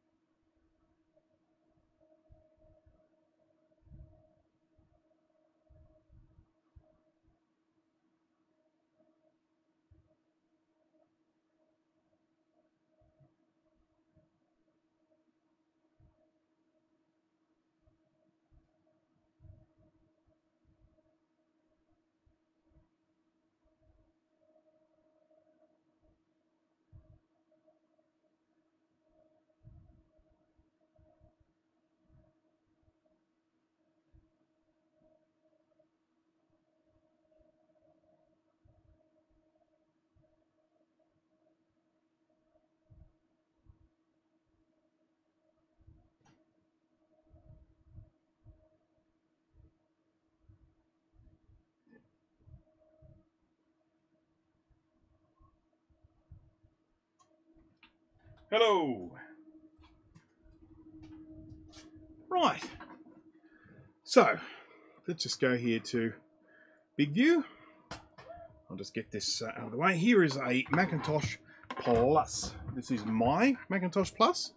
I have had this now for quite some time. I did a video of this. Sorry, I'm hitting the microphone. Sorry about that. I did a video about this a long time ago where I pulled it apart. I did it 2007, possibly even earlier. It's been a video on my channel. It's probably my first computer video I put on. It's all pretty silly, but yeah, it's all a bit of fun. Now, I'm just going to a little bit here. Right, so there's my Macintosh Plus. Now, this is one that I bought as untested or not working or something like that, but it turned out to be working perfectly. So there's really pretty much nothing wrong with it. Now, we're going to adjust the voltage of this compact back here. What I use, you obviously need a multimeter. Excuse me, that's a very important thing you need. I use paper clips. Paperclip because we're actually going to measure the voltage from inside this port here. That's the floppy drive port. It's the narrower of the two. That there is the SCSI port. That one there is the floppy port. So it's in that port that we're going to use to measure it. And I'm going to have to pull this apart, of course. And this one has T15 screws, and it has 3 of them. It has one in the battery compartment. This is my super duper Bruce Rain made Brankus Creations whiz bang battery. The Macintosh Plus uses a particular type of battery which are not readily available anymore. There are, I think, 3.5 volts. 3.5 volts. I can't remember the code for them. I do have them in some of my other videos, but they're quite expensive, particularly out here. To buy one of those batteries costs a lot of money. So I devised this little invention here, and what this is a little plastic holder which is specifically designed to turn a AAA battery into the same size as a AA battery. So if you have a AAA battery, you can fit it inside this to make the AAA battery work in a device that's meant to have a AA battery, because obviously AAA batteries are quite high power these days, particularly rechargeable ones. And you might have an old device that, you know, originally wanted AA batteries, and you can just use this to make it a AAA battery. So that just comes apart like that, and then you can just put that battery inside. Now, what I have done with this is I've got inside here 3 LR44 1.5 volt batteries. 3 times 1.5 volts equals 3.5 volts. So you end up getting 3.5 volts by having those 3 there. And then I put a little spring, and that then means that there is that's the negative under there, that's the positive there, and that gives you a 3.5 volt battery. So that's what I have made for these. I've punched quite a few of these out. I do actually intend to do a video to show how I made this step by step. It's not that difficult, but there are a few little tricky things. The main being that the LR44s don't fit in here terribly well. They're super tight. I mean, to the point that you'd probably have to throw this away when the battery runs out, because I don't think you'll ever get those out again. So anyhow, that's what I use instead of the original battery. Works quite well as a clock battery. No real problem there at all. Put that to one side. Let's get this undone. Where did I put my thing? Here's my thing. This is my T15. It's 10 inches long, or whatever that is, 250 millimeters, 260 millimeters, something like that. If you're opening up Classic Macs, buy one of these. For goodness sake, it makes life so much easier. I only bought one of these quite recently, and oh my goodness, it just makes life so much easier when you're opening these up. You end up just getting so much extra kind of torque behind it when you're undoing these screws. It's just so easy. I love it. So these 2 bottom screws on here, these are the ones with the very fine thread on them, the black ones. Put them to one side. It's because they're screwing into metal. Then the other ones here, there's one here in the battery compartment. That one is the wider thread, and it's a light color, and that's the ones that screw into plastic. So that 1.3, 5 times 3 is 4.5. You see, maths was never my strong point. Yes, so the batteries that I'm referring to are actually 4.5 volts, not 3.5 volts. So, and as I said, I can't remember the code for it. It's A123, A32132. I can't remember. You will find them, but as I say, to buy out here, I have to buy them from overseas, and they're very expensive to get brought out. So Yeah, so that's 4.5 volt, not 3.5 volt. I'm getting them mixed up with the 3.6 volt lithium batteries that you have in the more modern computers. So yeah, 4.5 volt. Thank you for correcting my mathematics. I say mathematics was never my strong point, but in actual fact it was. But not sort of simple stuff. I just don't really. I don't really pay attention too much to those sorts of numbers. Isn't that terrible? I use a calculator for that sort of stuff. All right, so I've got to pull this apart. And obviously the really important thing is to never use a screwdriver in the edge here, because then you end up with little dings in it like this one has. Not caused by me. I got it like that. I generally just get these open with my big buffy hands, big puffy, fat, chunky fingers. But you can sort of use things like, just grabbing it. You can use things like this, where you can sort of feed them in the side there and squeeze them to sort of open them up. So they do work quite well. If you have an original Apple case cracker, that's great, but not many people have those. So off comes the back. As I said, this is my computer, so I can treat it terribly, but I won't. There's the shield coming off. Now, of course, this hasn't been switched on for a while, so there's really no danger inside this voltage-wise. There are dangers with this, like, you know, you can damage things, but I'm not in any danger of getting a you know, electric shock or anything like that, because it just hasn't been switched on. This hasn't been switched on in, you know, months. So there's real no problem there. There'll be no built-up charge. But of course, if you have one that has been turned on recently, I recommend you check out my video on discharging a CRT. It could save your life. It just basically goes through all of the precautions that, you know, in actual fact, it's the ones that Apple recommend for discharging the CRTs on these. And it just makes it a little bit safer for, you know, fiddling around inside them. Now, what I'm actually doing here, I am not really going to be going anywhere near anything particularly dangerous, because what I have to do with this is I do have to switch it on with the case off. And that is dangerous because you're exposing yourself to, you know, live sort of voltage. Here in Australia, we're talking about 240 volts AC, which is enough to leave you in a very not alive state. So very, very careful. I don't accept any responsibility. You know, you do this at your own risk. It can be extremely dangerous. You'll see here that says international. That's because this is the 240 volt board, not the 110 volt board. So, flyback transformer. So anyhow, this is how we go in and adjust the voltage. So on the other side of the board, I'm going to show you this. Now, I'm going to, of course, when I do this, I'm not going to be able to show you this because I'm going to be needing it to be facing to me. We've got some adjustments here. You've got, what is that? That's brightness, focus, I think. I can't see it very well. I'll stand up. I'll stand up. Yeah, brightness, focus, vertical height, you know, adjusting the height, voltage, and then that is the width there. Now, most of these can be adjusted just with a little screwdriver, with the one exception being this one here. This one's got like a little ferrite core, and for adjusting that, I recommend using these TV adjustment tools. You can buy these on eBay and Amazon and stuff like that. They're just TV, I think they just call them television adjustment tools or something like that. They're made out of plastic. And because they're made out of plastic, they, you know, sort of, they're not going to get into the middle of that ferrite and get hot and you know, do all sorts of weird stuff. So anyhow, they distort the screen as well. As soon as you put a screwdriver around in the middle of this, you will distort the screen. And so then you're not getting an accurate adjustment. So you use these tools here to get in there and twist that around. But we won't need to adjust that because that's fine. I am going to do a video on adjusting the dimensions at some stage. That is a video that will be coming. But for the moment, we're just going to be adjusting the voltage. So the only one we're going to be interested in is this one here, voltage.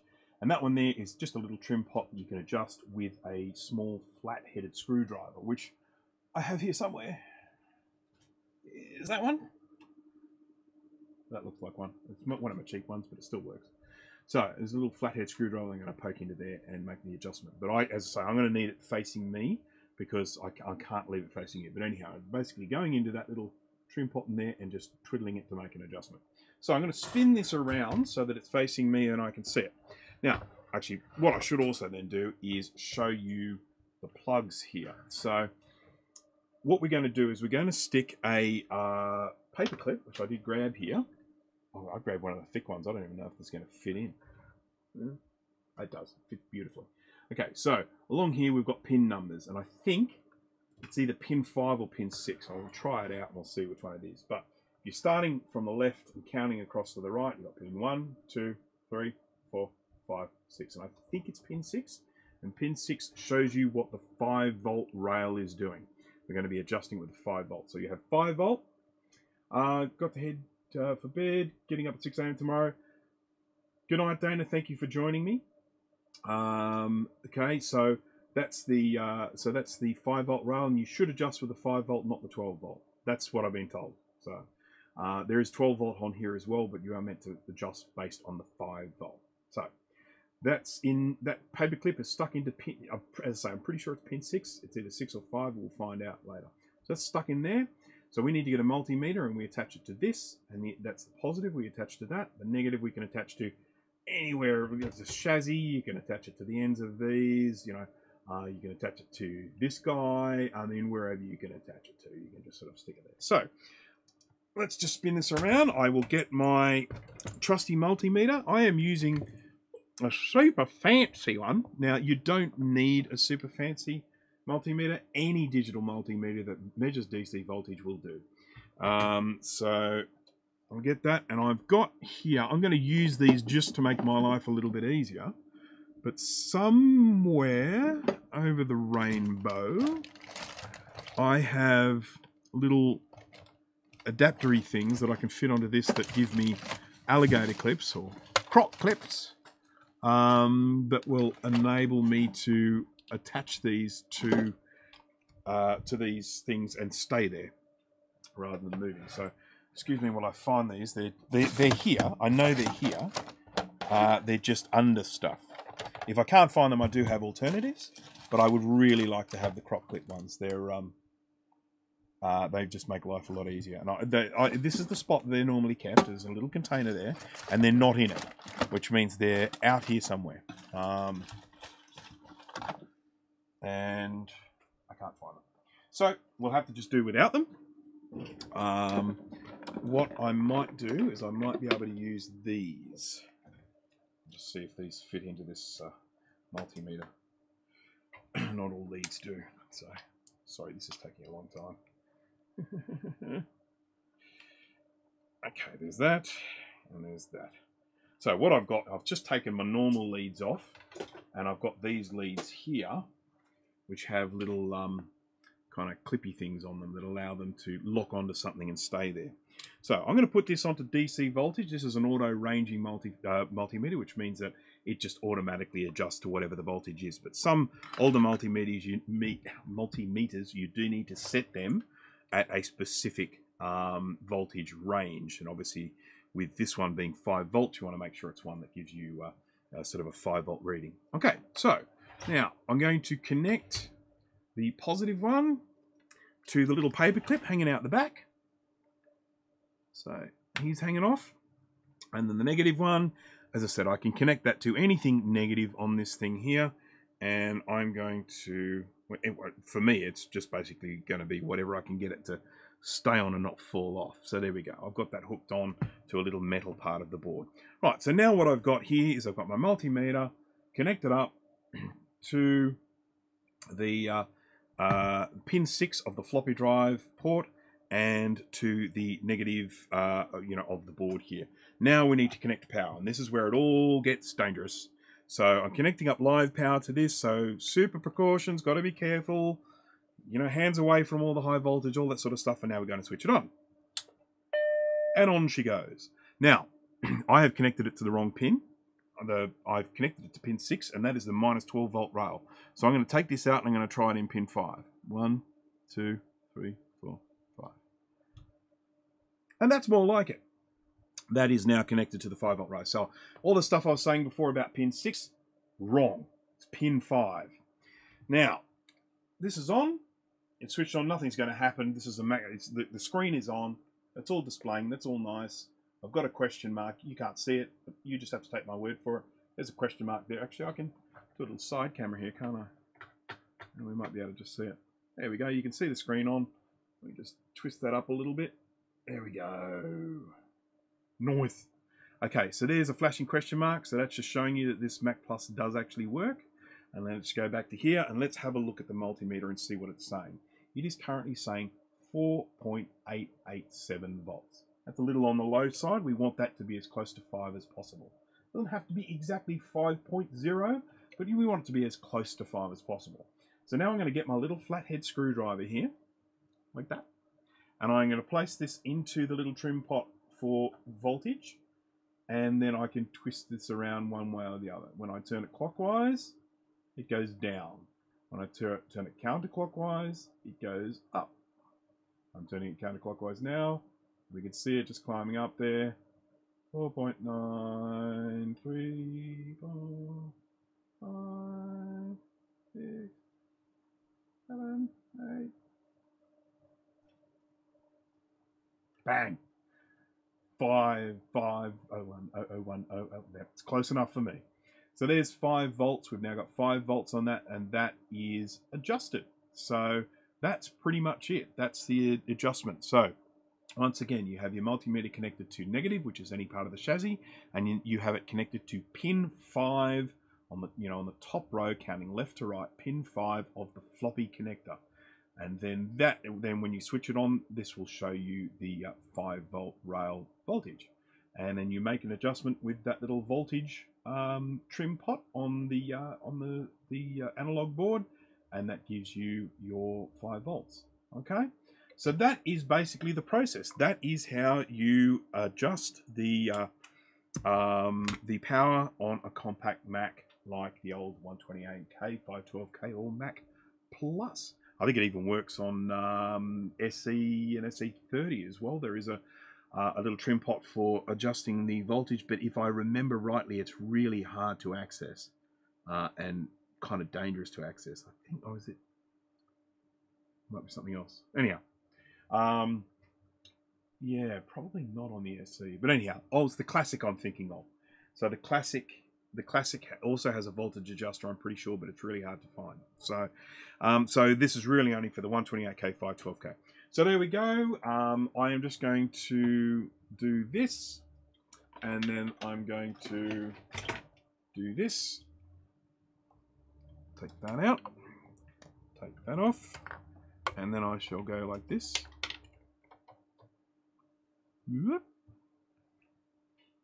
And maybe no SD card. Okay, let's try that again.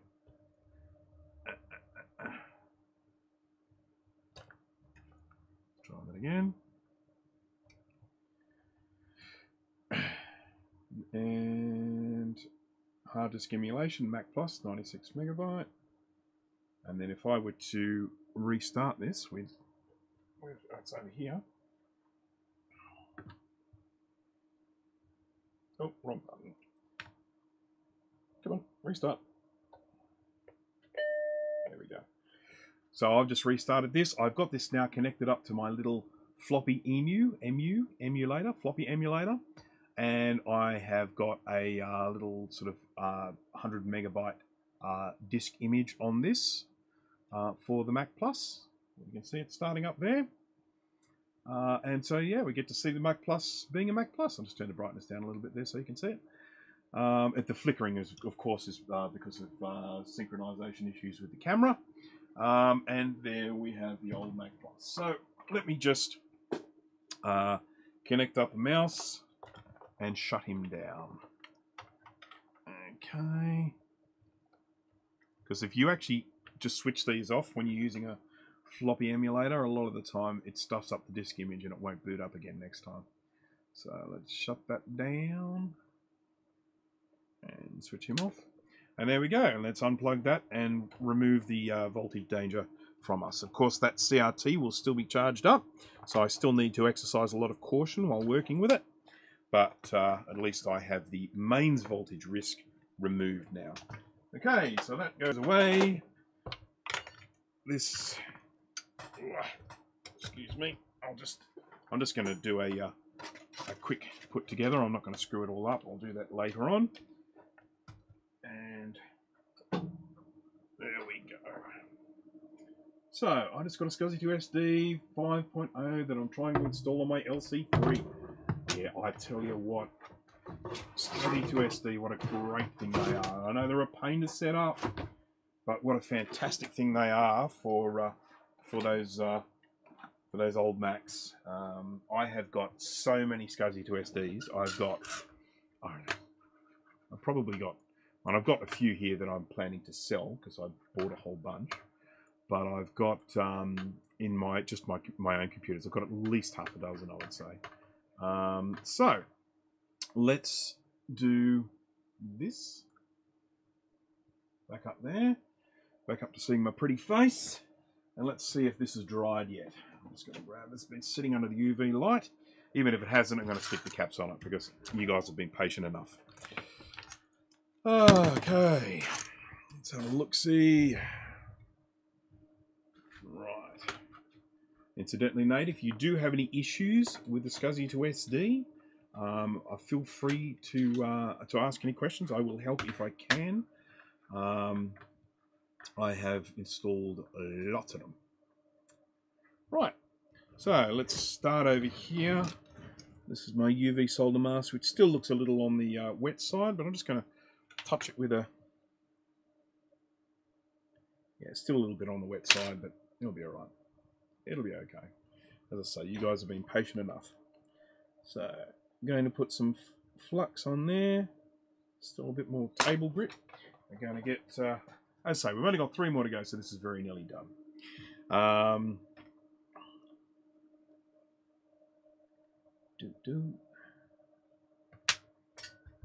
I'll just check and see how many viewers we've got, because I could well have lost a lot then. We're down to 11 viewers, and I thank those 11 people for hanging on this long. I commend you. I do not blame anyone who might have left at this stage, because I do appreciate that this is perhaps getting a little bit on the tedious side.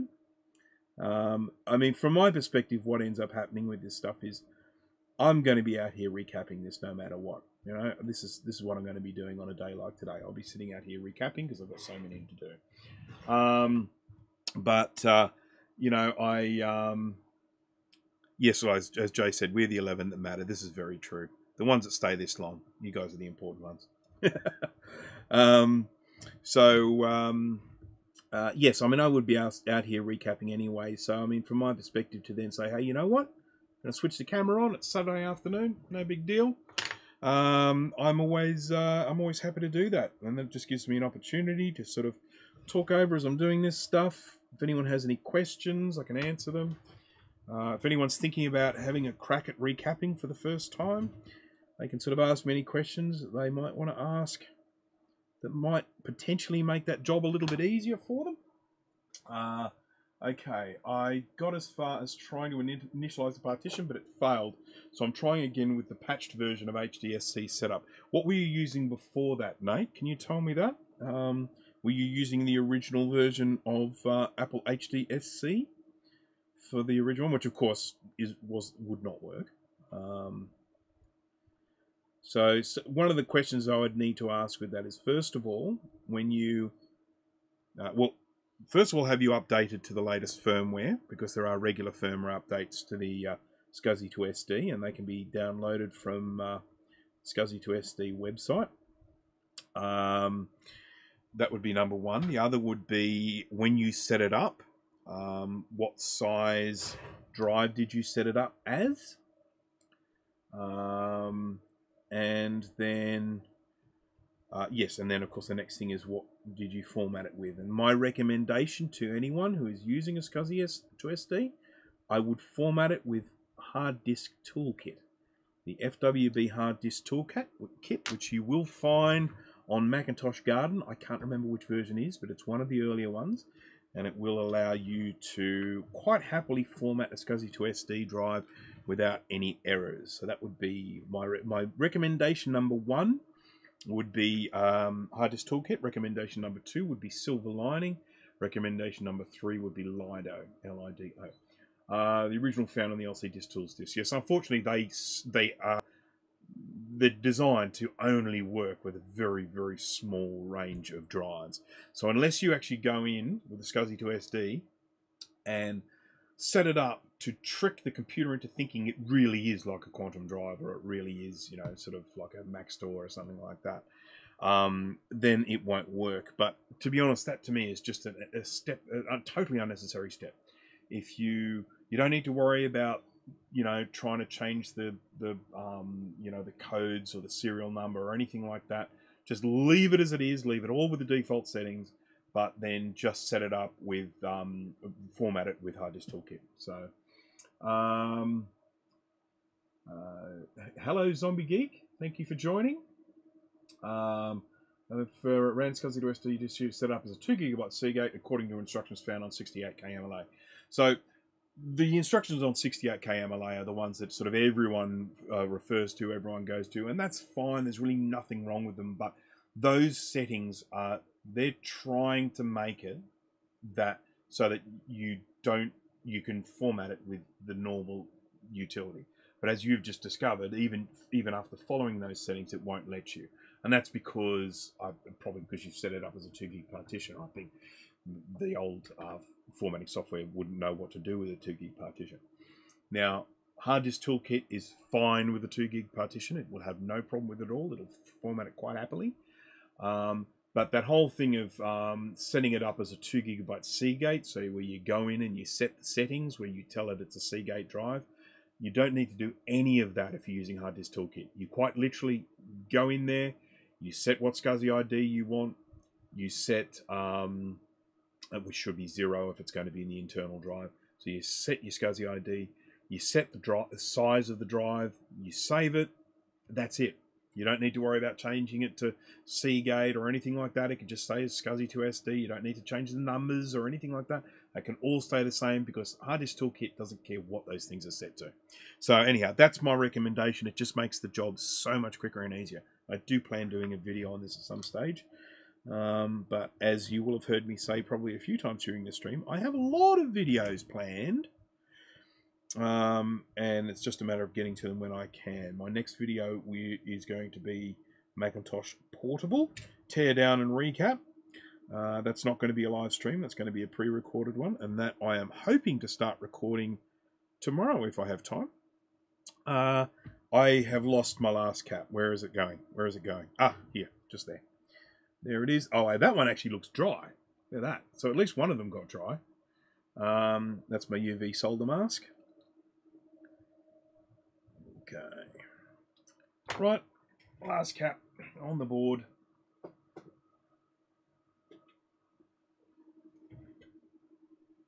Yeah, the Hard Disk Toolkit is something that I used back in the day when I used to use Mac computers at the time. I actually worked as a Macintosh tech in about 1993, I think, something like that.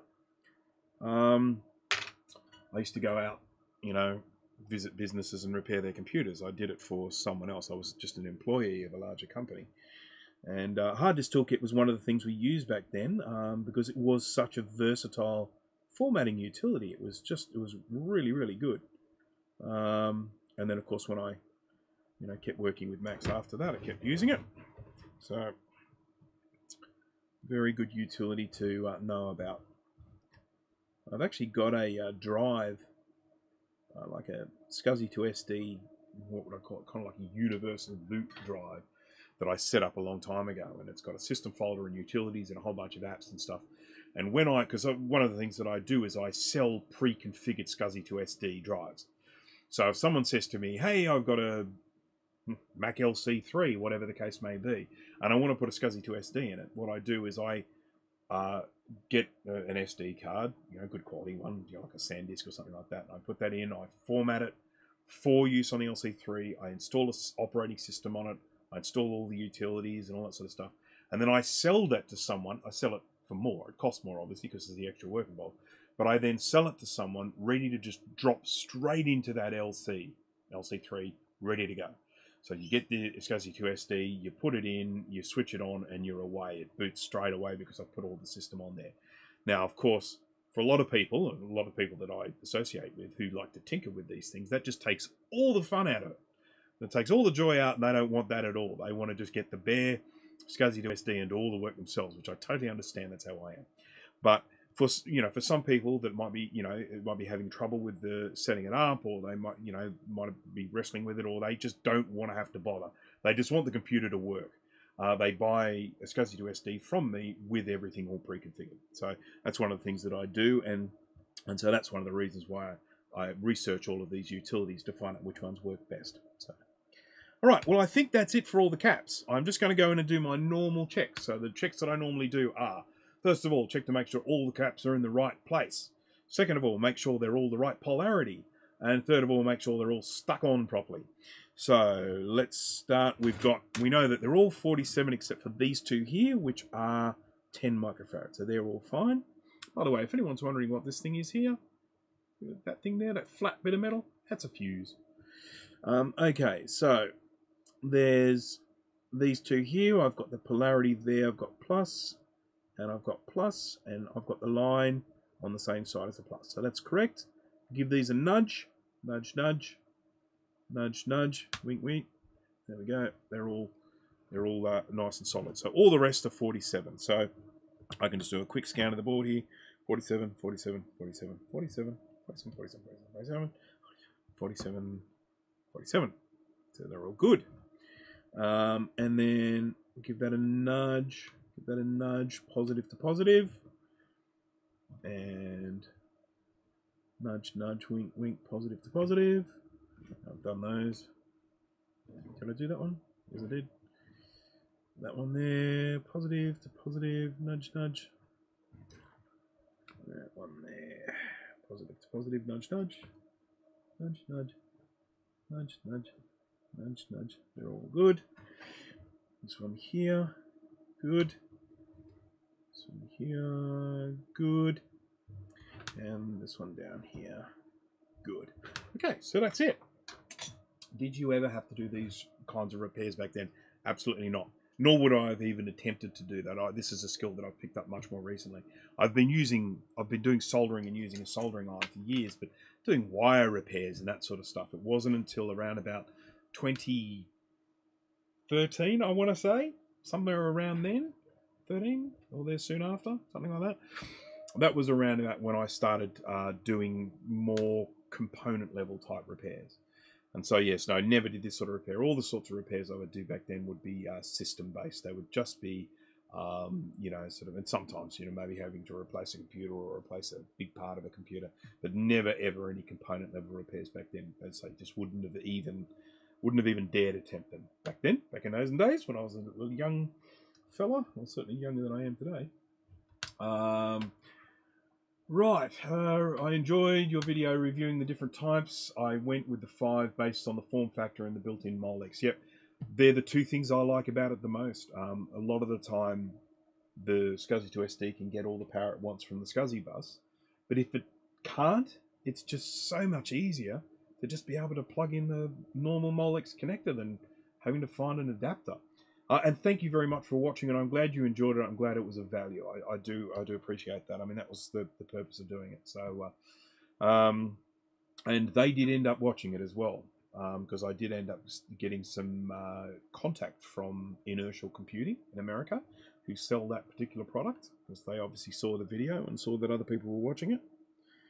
And so they then sent me some of their mounting brackets, so that I could try them out. And then, obviously, they're hoping I would then jump on and talk about how good they are. And to be honest, they are. The mounting brackets are great. If you're going to be buying a 5.1, you want to get one of those mounting brackets for sure. My argument was that if you buy a 5.0, you don't need a mounting bracket. But their argument is if you've got a 5.1, you buy this mounting bracket and it works really well. And I agree with that. But of course, then the mounting bracket is an additional cost. All right, so reached my limit of being awake and I must go to bed. Keep up the fun stream, Bruce, and I'll catch the rest later. Thank you, Steve. I do appreciate you hanging on for such a long time. I know we're hitting it for 3 hours now, so I will be wrapping this up very, very soon. I am going to jump across to here. Now, I think I will probably have to test it because I think people will probably get a little bit annoyed if I go through all the recapping and don't fire it up. So please just hang on for a couple of minutes longer. I do apologize, but the case is upstairs. So I am going to have to grab the case in order to test it with the power supply and everything. So I will be back in a couple of minutes, and I will fire it up, and we can just check and see that it works. So just give me 2 minutes.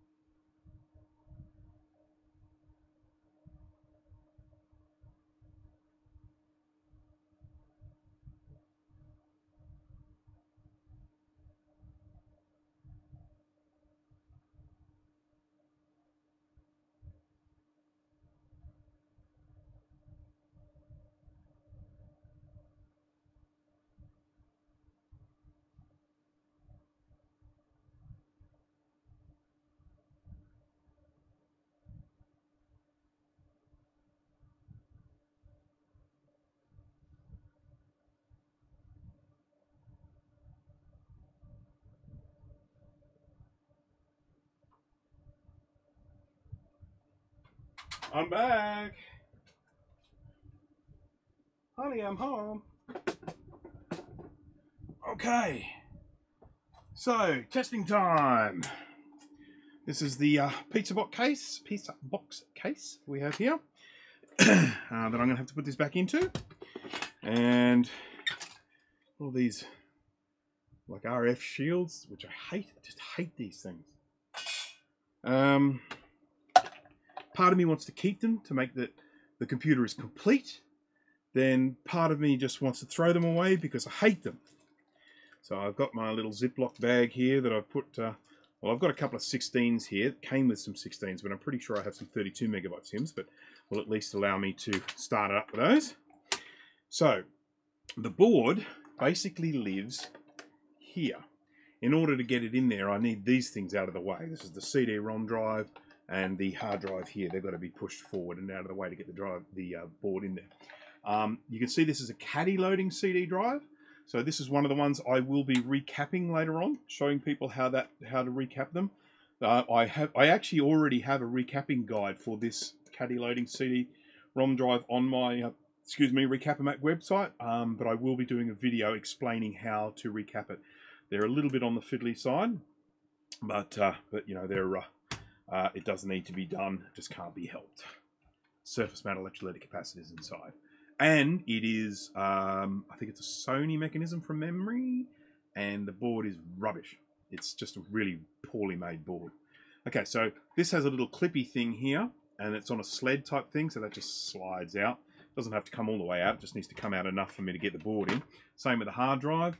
This has a little plastic thing here. We just, you clip that down, and then I can push this out like that, coming out.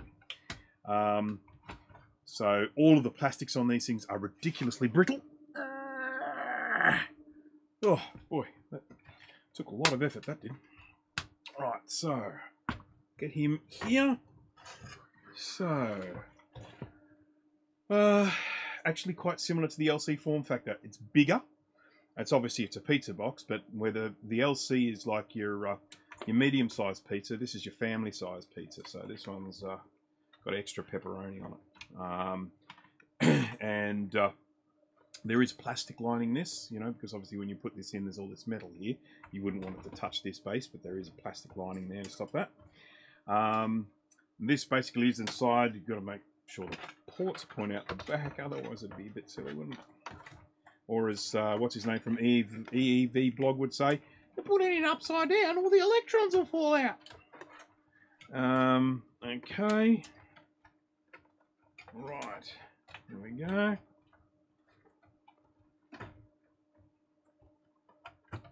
Okay, so this has got a couple of little plastic groove type things. I'm not doing a very good job of demonstrating that, and I do apologise. I mean, if I was doing this as a pre-recorded video, I'd do a little bit of B-roll video work and do some close-ups of it, but I don't have that, so... right, so that's... I'm just going to make sure that everything's sitting solidly. There we go. Are we in place? No, we're not quite in place yet. It's not quite into the little notches here. There are these little notches. Oh, I see. I've got my little. There's a little plug here for the. I think that's for the light. All right. So that's in there. Now it's held in with a couple of screws. I'm only going to do one of them. Oh wow! Steve woke up again. Welcome back to the stream, Steve. We're at the testing phase. It's the very last minute here, so we really won't be too much longer. And then everyone who's in a part of the world where it's like nighttime now can get some sleep. And I can start drinking. Because it's that time here. Drinking time. Actually, I can't really because I'm heading out in the car later on, and because I don't drink and drive. But there we go. So I've just got one screw holding it in. There are actually two screws in. There's meant to be one here with a little plastic sort of spacer thing, and then there's one here. But I'm just going to put one in just to hold the board in. That's all I care about for testing. Let's plug a few things in. I'm going to plug in the LED. Just here. And then 3 hours on Discord. You know, I could actually jump onto Discord today because I have... I've got a lot of work to do on the computer, so I can Discord and computer work at the same time. Adding more recapping guides to my website. I added the 840 AV today. There is obviously the 660 AV. This one there is a recapping guide for that, but there is now an 840 AV guide there as well. So anyone who's wanting to recap an 840 AV, you're safe for guides now. And I'm also going to be adding a 610. I'm going to be adding a 6100, 7300. I will do a guide for the floppy drive as well, but I've still got to take some photos of that. And what's the other one I got recently? Oh, VX. I'm going to be adding that. There's already VI there, and they're virtually identical. So these plugs here are for the audio AV ports. So I'm just going to plug those in. It's actually one of the really nice things. People may or may not know this, even working with some of the newer computers. Most of the time when you're working with Mac computers, all of the plugs are different, which just makes it really good when you're putting things together. You don't accidentally plug the wrong thing into the wrong thing. All the plugs are a slightly different shape or size or, you know, whatever. So one might be 3 pins, one might be 2 pins. So even something like this with the AV. They're both only 2 cables, a black and a red. But they did this one here with 3 pins, with one of them not being used, and they did this one here with 2 pins, so you can't get them mixed up. Just a nice little bit of design for anyone putting something like this together, that you know exactly where they go. I've worked on some other computers that may or may not be Amigas that aren't like that. They have plugs that you can really connect the wrong way if you are not paying attention. Okay, so connecting up my audio for my CD-ROM drive so that I can use this thing as a fancy CD player. Oh, I might get a bit of mist going on this, eh? CD-ROM drive, Caddy CD-ROM drive, put the old mist in there. Get a load of mist. I love that game. Okay. Right. And oh yeah, here's the SCSI cable for the... I'm really connecting everything up here. This in terms of testing. I mean, I'm really connecting everything up here. There and there. So this is pretty much everything all connected up. This is the hard drive that came with it, which is a 500 megabyte came with this purchase, 500 megabyte Apple SCSI drive. Now, I don't know what these originally came with, but this really does look like the original drive. So I'm going to go ahead and say that this is the original drive because, you know, I think it is. There we go. CD's in. The CD juts out a little bit further because it sits flush up with the case. So that's everything. I believe everything connected up here. And I'll tell you what, if it doesn't start up, it's embarrassing as hell. Let's do that. So that's my power cable facing that way. And then I need to connect up the screen to it. And I have a little portable screen here. Just a little tiny weeny one. This is a 1080p. And this one is special. It's different to other ones because this one has some pigeon poo on it, which I'm going to have to clean right after I finish this stream because that's gross. And if you're wondering why it has pigeon poo on it, it's because this workshop is outdoors. And I left the door open the other day and it was raining and some pigeons came in and spent a little bit of quality time here getting out of the rain and pooed on this. So isn't that nice? I love those pigeons. I keep chickens, which means I have lots of pigeons hanging around trying to get their food. Okay, so I've got one of these little adapters to VGA. I'm going to set this on just sort of an automatic one. Let me set this on, say, 13 to 19 inch, which is what it's already on. I'm going to connect this up to the screen. Going to connect this up to some power. This computer was given to me by someone quite computer savvy, so I'm expecting that there won't be any personal information or anything like that on the hard drive. So okay, any monitor recommendations for old Macs that display nice and crisply? No, I can't go as far as that. I do actually have a monitor which does a beautiful crisp display, and it does it because it's sort of you know, I mean, most of them, of course, are in this 16:9 proportion. And these are all outputting more like a 5:4, which means you're going to end up with black pillar boxes on either side or a stretched out image. I much prefer the black pillar boxes. I hate stretched images. They drive me bananas. Yeah, so my recommendation would be, yeah, I mean, if you're getting a modern LCD display, one that you can set it so that it doesn't stretch the image out, which most of them will allow you to do. I mean, even this one does. And this is a tiny little screen. But yeah, most of them will provide you a pretty sharp image these days, the modern LCDs. So, all right, I'm going to switch this on. This has a power switch at the button, a power button at the front that enables me to turn it on. I'm going to press it now. I've got power connected to it, so in theory, it should just start. If it doesn't, I've done something wrong, or it was broken, but I don't think it was.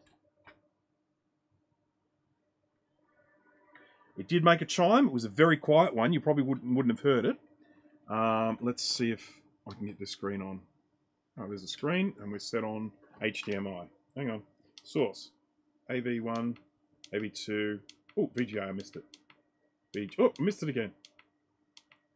It'll come around again. There we go. So I'm on VGA now. Oh, no signal. And it could be something to do with this adapter. I don't think it's because of the pigeon poo. I'm going to change the settings on this adapter. And of course, there is the other thing that it wasn't connected when I first switched it on. And sometimes these guys, if it's not connected when you switch it on, VGA, SVGA, let's just set this on. I'll try this setting here.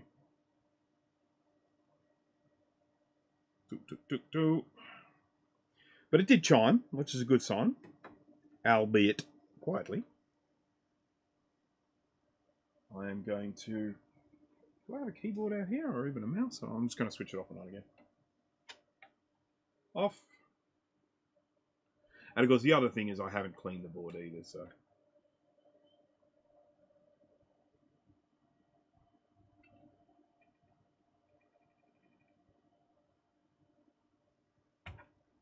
It's switched off again. It's just switched off again. VGA. Oh, look at that. Okay, you can't see it because it's all bright as all... Let me just go in here and make some settings adjustments. We'll go here to show webcam settings. We'll go here to not that one, but this one. And then I will go here to, there we go. Oops, a bit far. A bit flickery, I do apologise. That's the light, the fluorescent light is flickering. But at least you can actually see it. Let me see if I can unstretch it. Menu. And we'll go down here to display ratio. That's what we want. Display ratio 4:3. There we go. There we go. So now I've got more of a. There we go. So that was it saying that the clock's not set to the right time. And there we have booting into some form of System 7. I can't tell exactly which one, but it is working. It is booting. It has child. It's all happy. And so it has worked. So it is a moment of great joy and rejoicing. And there will be songs written after me and all that sort of stuff. So let me just jump back to that. There we go. And let me switch this back up again. I can lean over this thing. Whew, jeez, that took it out of me. Right, so thank you everyone for watching. I do appreciate it. I hope you enjoyed it. I'm sorry it went for 3 hours. And for those 11 people, those 11 lovely, important people that have hung on right to the end, I thank you very much. Please like and subscribe and all the normal stuff. And I will hopefully see some of you at the next stream. And once again, thank you for watching. Have a good rest of night, day, whatever it is in your part of the world. So thanks again and goodbye. And are you sure you want to end your stream? Yes, I am. Thank you. Goodbye.